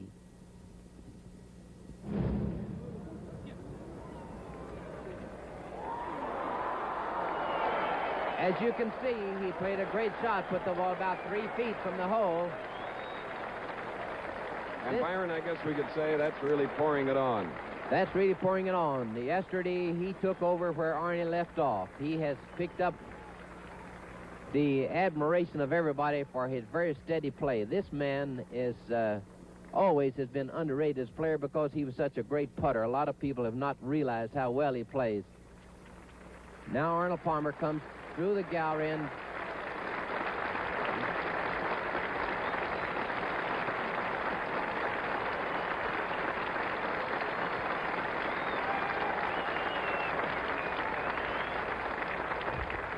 And Arnie Palmer in a cherry red sweater, about to hit his third shot out of the rough. It'll have to come across the tiny bunker which guards this tiny green. Byron, who will putt first? Well, it's going to be hard to tell from here exactly. I believe Palmer will be 2 or 3 inches away, but I really couldn't call it from here. But that was a magnificent shot. The best shot I've seen played across that little trap. As they prepare to putt, Byron, we could point out when Billy Casper won the Open at Wingfoot, he used 114 putts. And in 4 rounds, which were completed yesterday, 7, Arnie's 121. And that is magnificent stroking on the putting surfaces wherever you do it. It certainly is. And, of course, these greens have been in magnificent shape. And they are small, which is, I think, is always an advantage to a real fine putter that Casper is. Arnold is away behind by 3, about a 3.5-foot putt. Almost straight in from there.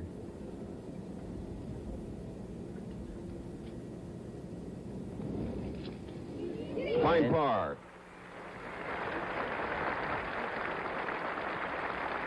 A 73 for Arnold Palmer. Acknowledging the applause.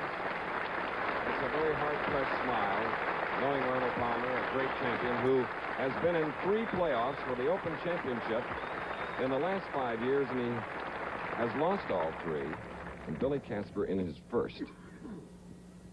Arnie having been in 3 playoffs already here in 1966, winning 1 and losing 2. This is for a round of 69.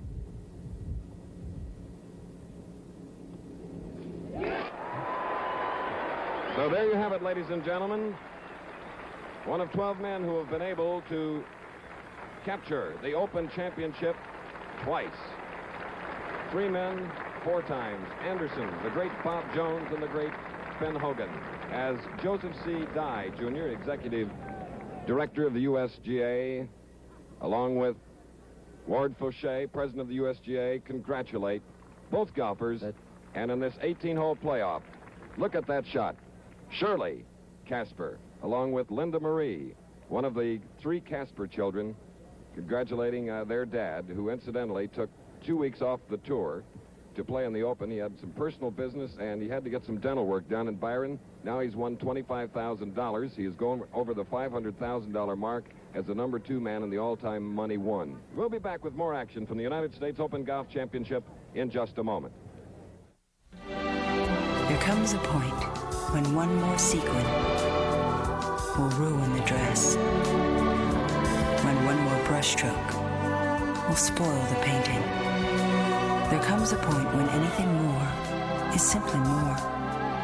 Park Avenue by Buick. Power, comfort, unparalleled elegance. And now, Park Avenue is even more rewarding. It's luxury, pure and simple.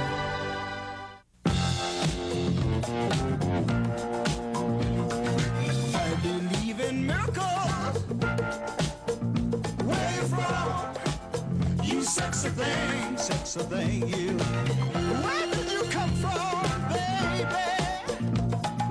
The crispy, juicy chicken sandwich at Burger King. It might not be a miracle, but at just 99 cents, you gotta admit, it is kinda sexy. When you have it your way, it just tastes better. Okay, people, this is a phone, and this is $1. You still with me? Well, that's good. Now, dial this number, and all your long-distance calls from home could cost less than $1. That's right, with 10-10-220, all calls up to 20 minutes are only 99 cents. Talk longer, and it's just 10 cents for each extra minute. No fees, no contracts. Am I right, Poochie? Just dial 10-10-220, then 1, then the number. Bottom line, you get up to 20 minutes on this for less than this. You got that? Good, because if I'm not mistaken, I think nature's calling my dog. Wow, you're feeling a lot of love right now. They love me. For that car insurance company that saved you some money. This relationship could last, huh? They love me. But when you run into trouble, will they still love you? Not. At Progressive, we've got a lot more respect for our customers than that. Oh, sure, we give you low prices. In fact, 60,000 drivers a week like them so much, they choose us. But, you know, what they really love is progressive service that even those, you know, expensive insurance companies can't touch. Like a fleet of immediate response vehicles that can be on the scene when you really need them. So, actually, yes, it is possible to have a low price and service in, well, the same relationship. Call Progressive now and see why those other 60,000 drivers a week choose us. They love me.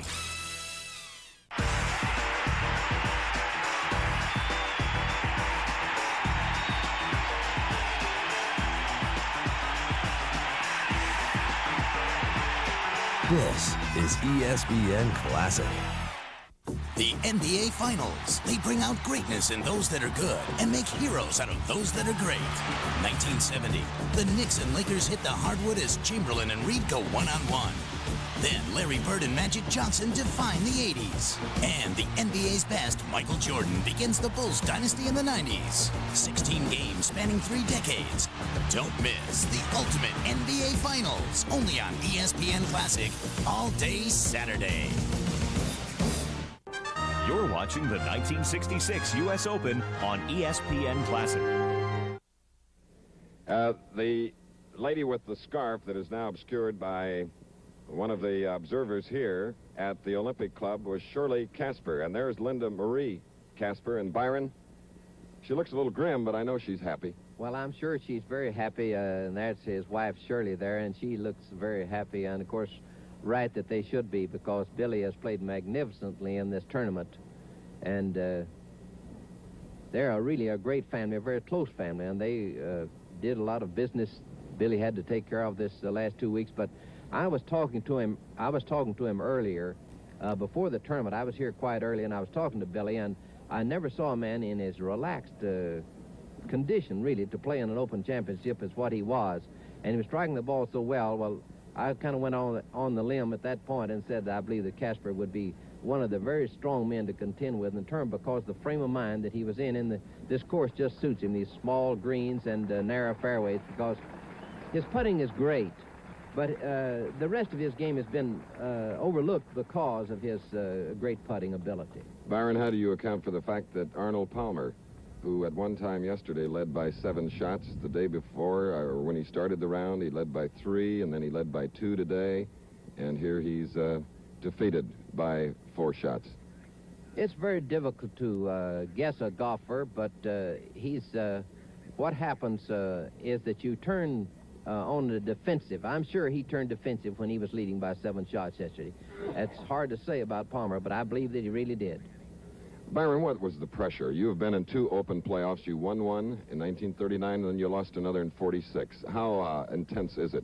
Well, it's really much more difficult, the pressure, than in the actual play of the tournament, because you have now tied and you're in the playoff, and you know this is it. This is the only chance that you're going to have to win this championship. Well, Byron, at this moment, our colleague Bill Fleming is around that tiny 18th green after a great victory by Billy Casper, who was born right here in California in San Diego in 1931, June 24, which means that he can celebrate his birthday on an Open victory, his second. First in 59 and here in 1966. Bill Fleming is ready. Here he is.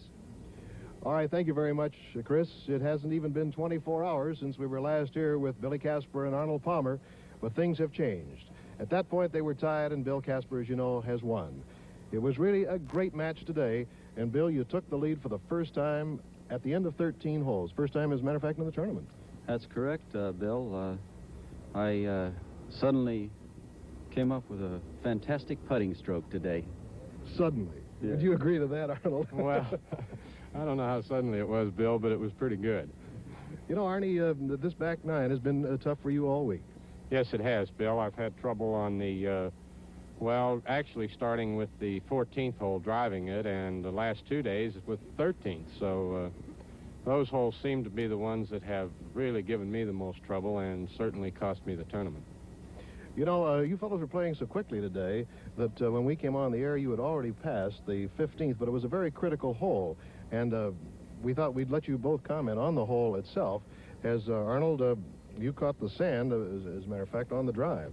That's right, Bill. I saw Bill's shot up there, and I thought he was long. That was just a little misconception. He hit a 7-iron, and I eased off of my 7 just a little, pulled it to the left, and caught the sand trap there, and was almost impossible to get it close to the hole out of there. I had a very difficult shot to lob it up. I was in the grooves of the sand where I couldn't get the club on the ball to pitch it up in the air high enough to stop it, and as a result did pitch it quite long and missed the putt for a bogey 4, and then Bill rimmed the cup for his 2, and at that point took a 2-shot lead.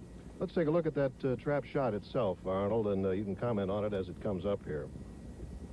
Well, Bill, as you can see there, I've got a bank sloping away from me over the lip of the sand trap there, and of course I couldn't lob the ball high enough to do much about it. I certainly was trying to do that, but I had to take too much sand and just couldn't get the ball high enough, and as a result it did go about 25 feet by the hole.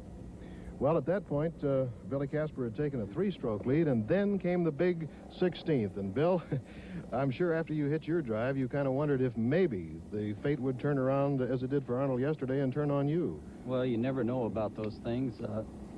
Excuse me, I hit it quite solidly and actually hit it considerably further than Arnold hit his yesterday. Of course, he hit the tree, but nevertheless, you have to have a bit of luck when you do hit it in the rough to have a fairly good lie, and I had a reasonably good lie. I was thinking about hitting a 3-iron, and I decided, well, maybe I'd better take a 5-iron and hit it, and I hit it about like I'd hit a 4-wood. I must have hit it 220 yards. Great shot. And from there, I hit a 7-iron on the green, and then I thought I was going against the grain a little bit, and I hit a good solid putt, and it went by the hole about 4 or 5 feet, and I missed it coming back.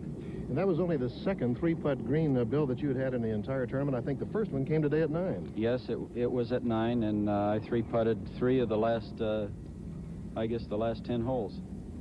As far as the hole itself, Arnold, you had a little trouble on that. You'd had 2 bogeys prior to that, but today I know you tried to keep it on the right side instead of the left side, and there was trouble over there, too. Well, that's right, Bill. I felt even if I did miss it like I did and put it in the right rough, the rough wasn't bad there, but I finally found a way to come up with a pretty bad one, and there again, I tried to get a little more out of it than I probably should have, and just couldn't get it out of that rough. It's real tough stuff, isn't it? It was pretty tough today. Incidentally, are either of you going to play in the British Open? I am not, Bill. I can't say for Arnold. Ernie? Yes, I am, Bill. I will be over there. Mm-hmm. Well, we'll have a chance to see you live on the satellite from Muirfield, Scotland, again this summer, coming up. That's July 9th. As far as the entire tournament is concerned, gentlemen, Arnold at one point said he used every stick in his bag, almost every round. Billy, did you find that you had to be very, very versatile to win here at Olympic? I believe so, Bill. The golf course changed from minute to minute out there because of the wind that swirls over these trees in here.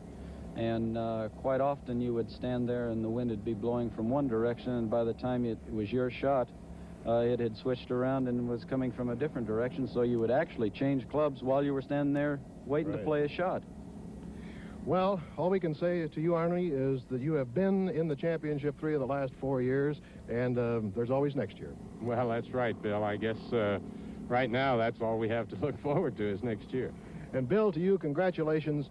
The second Open championship that you won, duplicating the feat that you made at Winged Foot in '59, and I know you must be a very happy guy. Well, I certainly am, Bill.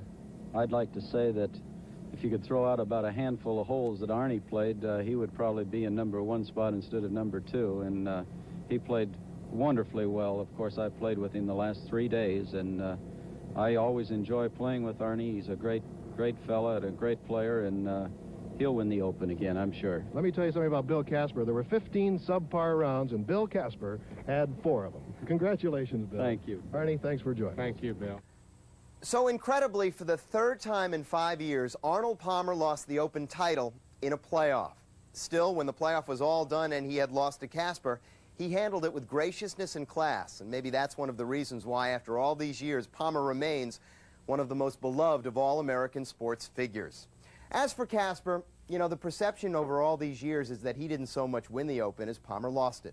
Maybe that's so, but take a closer look at the numbers. Including the playoff, he shot 4 rounds under par. No other competitor in the entire field had more than one. So in 1955, Hogan was supposed to win the Open, but he didn't. In 1966, Palmer was supposed to win the Open, but he didn't. It was not the last time that there would be a surprise winner in a U.S. Open championship at the Olympic Club. Thanks for watching ESPN Classics presentation of the 1966 U.S. Open Championship. I'm Jimmy Roberts. ESPN Classic continues in just one moment.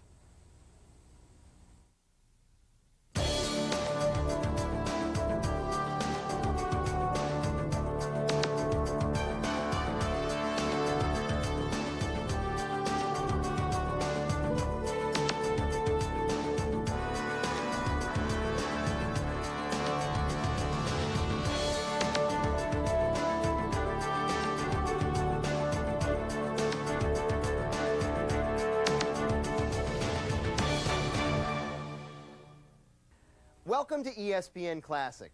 I'm Jimmy Roberts. Today we take a trip back to 1967 and the U.S. Open Championship at the Baltusrol Golf Club from Springfield, New Jersey. In the 1960s, golf was about two names, Palmer and Nicklaus, both of whom dominated the early half of the decade, winning a combined 13 majors through 1966. 67 proved to be no exception, as Arnie and Jack accounted for 3 tournament wins and a host of top 5 finishes going into the United States Open in early June. Now, the national championship was returning to Baltusrol for a record 5th time, and with the Palmer-Nicklaus rivalry in full bloom, fan interest couldn't have been any higher. The first U.S. Open held at Baltusrol was in 1903, when the national championship was a mere 9 years old. The top prize, $200. Willie Anderson held off a fellow Scot named David Brown in a playoff to win his second of a record-tying 4 Open titles. In the 67 championship, Palmer and Nicklaus both got off to strong starts. They stood first and second on the leaderboard.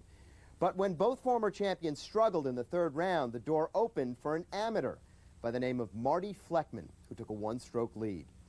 Fleckman was threatening to join Jerome Travers, the 1915 winner, as he had another amateur champion at Baltusrol. Nicklaus quickly put those aspirations to rest, making 5 birdies on the front 9 to take a commanding lead. Meanwhile, Arnie, playing with a sore right hip, struggled to keep up with the Golden Bear. Now, let's join announcers Chris Schenkel and Byron Nelson as they recap front 9 action from the final round of the 1967 U.S. Open Championship. Palmer's putt for a birdie 2 earlier on the 4th hole. Palmer is really wanting these needing a putt at this point. He's played beautifully but has not been able to hold many of these putts in this championship, and this is no exception. He goes by a little bit. The hole doesn't show there, but he's skidded past the hole a little bit. The very same 2 men that when Jack Nicklaus won the Open Championship in 1962, he won it by defeating Arnold Palmer in a playoff. Yes, that was a great playoff at Oakmont in Pennsylvania. A very great golf course, and 2, of course, of the all-time great players. Very little wind here today. It is hot and humid. It is overcast, some threat of showers. Now, you know, it's Arnie taking the practice putt here. He has this putt for a par 3, keeping the putter real smooth and real low to the ground. In 3, starting with all first 4 holes, all pars. Now this is Nicklaus' putt for a birdie 2. It will start him on the surge, in which he is still doing at this moment.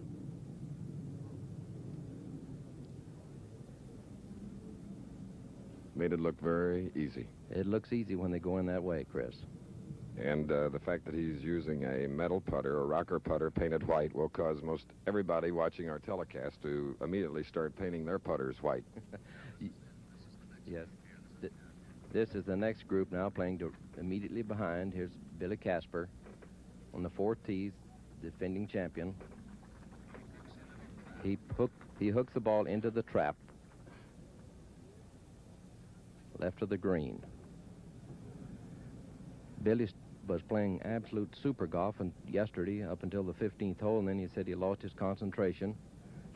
Another great picture of this hole, and he finished in 3 bogeys in the last 4 holes, which is rather an unusual thing for Billy to do because he's one of the steadiest players on the tour. And at the moment, he is trailing the leader, Jack Nicklaus, by 4 strokes. Byron?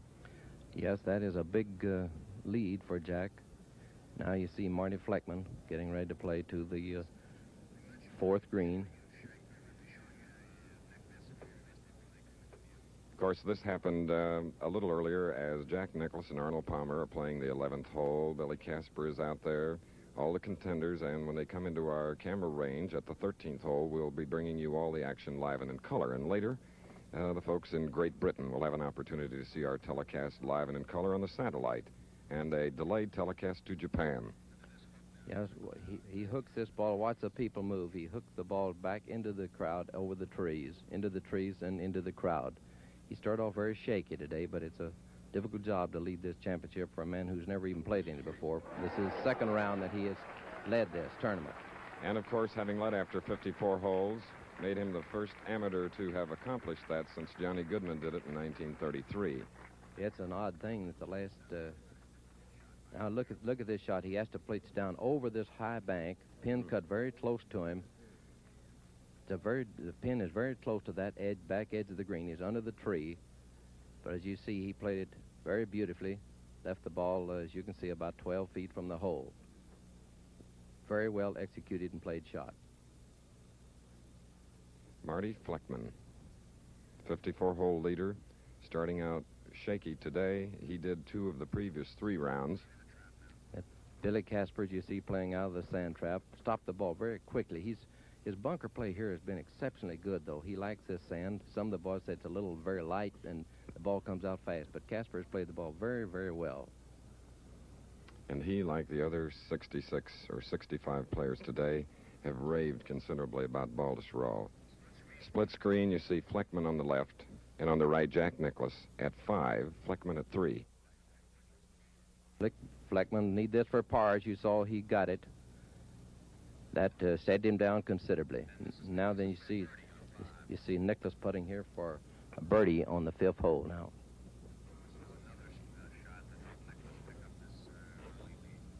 This is will be the 2nd birdie in a row for Nicklaus. There he goes. Birdies at 3, 4, and 5 for Jack Nicklaus, and 7 in the last 12 holes, counting yesterday's 2 finishing holes at 17 and 18. Now Billy Casper. You know, when birdies start coming, they come in bunches, Chris. So Casper missed his putt and giving him a bogey 4 on the 4th hole. A little earlier, Ben Hogan finished 72 holes of play. He is in at 12 over par with a round today of 72. From Baltusrol Golf Club here in Springfield, New Jersey, the 67th United States Open continues after this message.